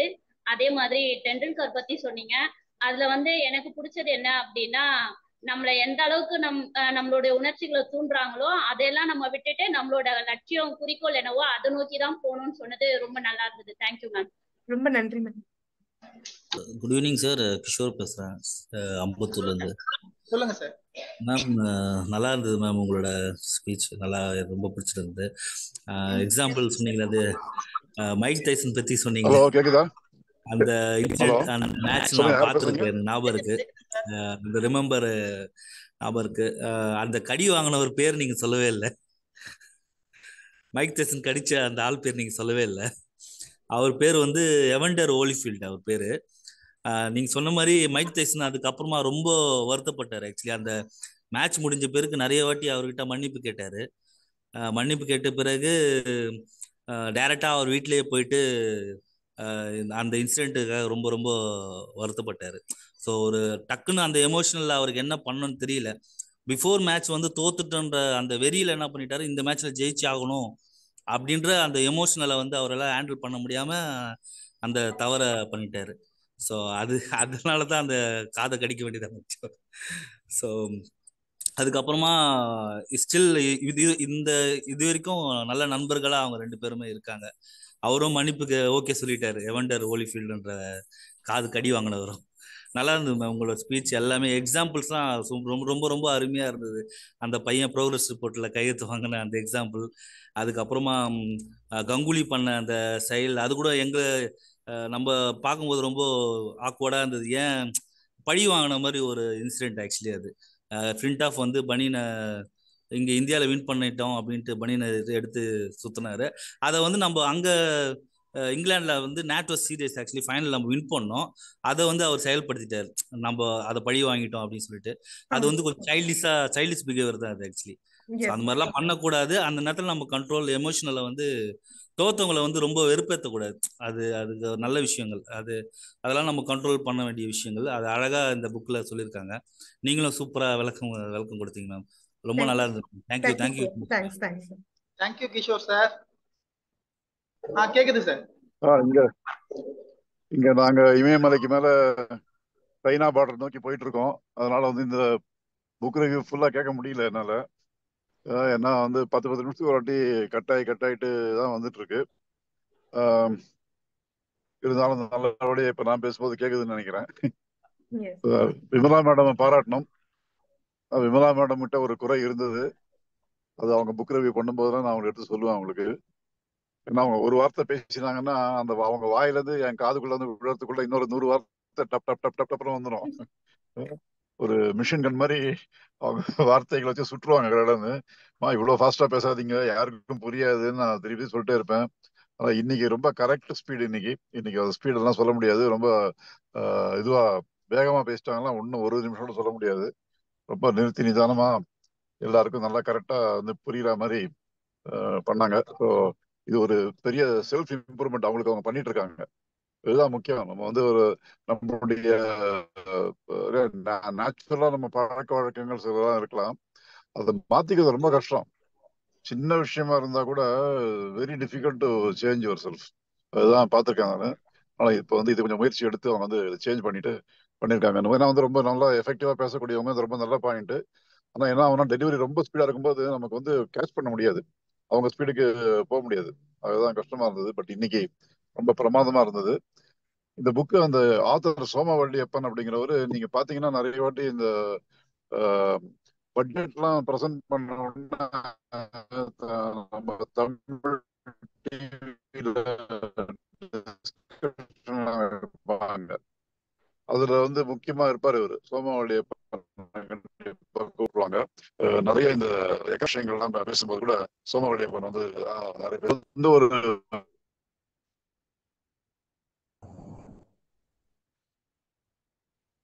ஃபங்க்ஷன்ல மீட் பண்ணி பேசும்போது அவர் வந்து நான் எழுதின புக்கு படிச்சு பாருங்கன்னு சொல்லி அவர் ஃப்ரீயா கொடுத்தாரு இந்த புக்கு காப்பிய. அதான் வந்து நான் படிச்சு பார்த்துட்டு ரொம்ப வசந்தேன். ஏன்னா எனக்கு வேற மொழியில வேற ஒண்ணுமே இல்லை. எனக்கு இருந்து பட்டப்ப நான் ரியாக்ட் பண்ணிடுவேன். ரொம்ப உணர்ச்சி வசமா பேசிடுவேன். உணர்ச்சி வசமா வந்து வேலையில இறங்கிடுவேன். அப்படி இருக்கக்கூடாது அப்படிங்கிறது இந்த புக்ல வந்து ரொம்ப சயின்டிபிக்கா அதை எடுத்துக்கிட்டேன். என் பையன் பின்னாடி இருக்கான், சைக்காலஜி படிச்சவன். அவன் அதை அமிக்டாலா இல்ல வேற ஒரு பார்ட்ஸ்ன்னு சொல்றான். But anyway what ever it's name amygdala what இந்த புக்ல அமிக்டாலான்னு போட்டிருக்கு. அதுக்காக நம்ம அமிக்டாலா எடுத்துக்கிறோம். அதை அந்த மாதிரி அந்த எமோஷன்ல தூண்டி விடுற பகுதி என்னவோ அந்த பகுதியில தான் வந்து நம்ம நான் ரொம்ப மாட்டிக்கிறேன். அதுல அதை கண்ட்ரோல் பண்ண முடியும் அப்படிங்கிறது இந்த புக் மூலமா தெரிய வந்தது. So it's a great learning for me. அதனால தான் நான் உடனே வந்து நம்ம ஹெச்ஓடிஸ் மீட்டிங்லையுமே வந்து ஒரு வாட்டி நான் பேசினேன் அந்த புக்கை பத்தி. ரொம்ப ஷார்ட்டா பேசினேன், இவ்வளவு விமலா பேசின அளவுக்கு பேசல. பேசிட்டு நான் சொன்னேன் இது எல்லாருமே படிக்கணும் அப்படின்னு சொல்லி. இப்போ விமலா படிச்சு முடிச்சு இதை பத்தி பேசிட்டாங்க. ஸோ தயவு செஞ்சு மற்றவங்க படிக்க. ரொம்ப சின்ன புக், ஒரு 100 பக்கம் கூட கிடையாதுன்னு நினைக்கிறேன். ரொம்ப வெரி ஸ்மால் புக். அதனால ஈஸியா படிச்சிட முடியும். ரொம்ப டைம் ஆகாது படிக்கிறதுக்கு. கொஞ்சம் சேவாலயோட அட்லீஸ்ட் சீனியர் குரூப் பீப்புள் கொஞ்சம் படிச்சிட்டிங்கன்னா நல்லா இருக்கும். தேங்க்யூ. நல்லா இருந்தது விமலா, ஃபர்ஸ்ட் கிளாஸா இருந்தது. Thank you sir. அண்ட் தேங்க்ஸ் என் மேல கான்ஃபிடன்ஸ் வச்சு இந்த புக் எனக்கு கொடுத்ததுக்கு ரொம்ப thanks. Thank you ma'am. Thank you ma'am. உங்க புக் சூப்பரா இருந்தது மேம். யூஸ்ஃபுல்லா இருக்கு ரொம்ப ரொம்ப. நானும் என்னோட எமோஷனல் எல்லாம் நான் கத்துக்கிட்டேன் ma'am. Thank you so much sir. இந்த புக் நம்ம எல்லாருமே படிக்கணும். நம்ம லைப்ரரியில இருந்து எடுத்து எல்லாருமே படிக்கணும். அவ்வளவு இன்ட்ரெஸ்டடான டாபிக்ஸ், லைஃபுக்கு தேவையான டாபிக்ஸ் நிறைய இருக்கு இதுல. Advice and suggestions. Okay ma'am. Thank you ma'am.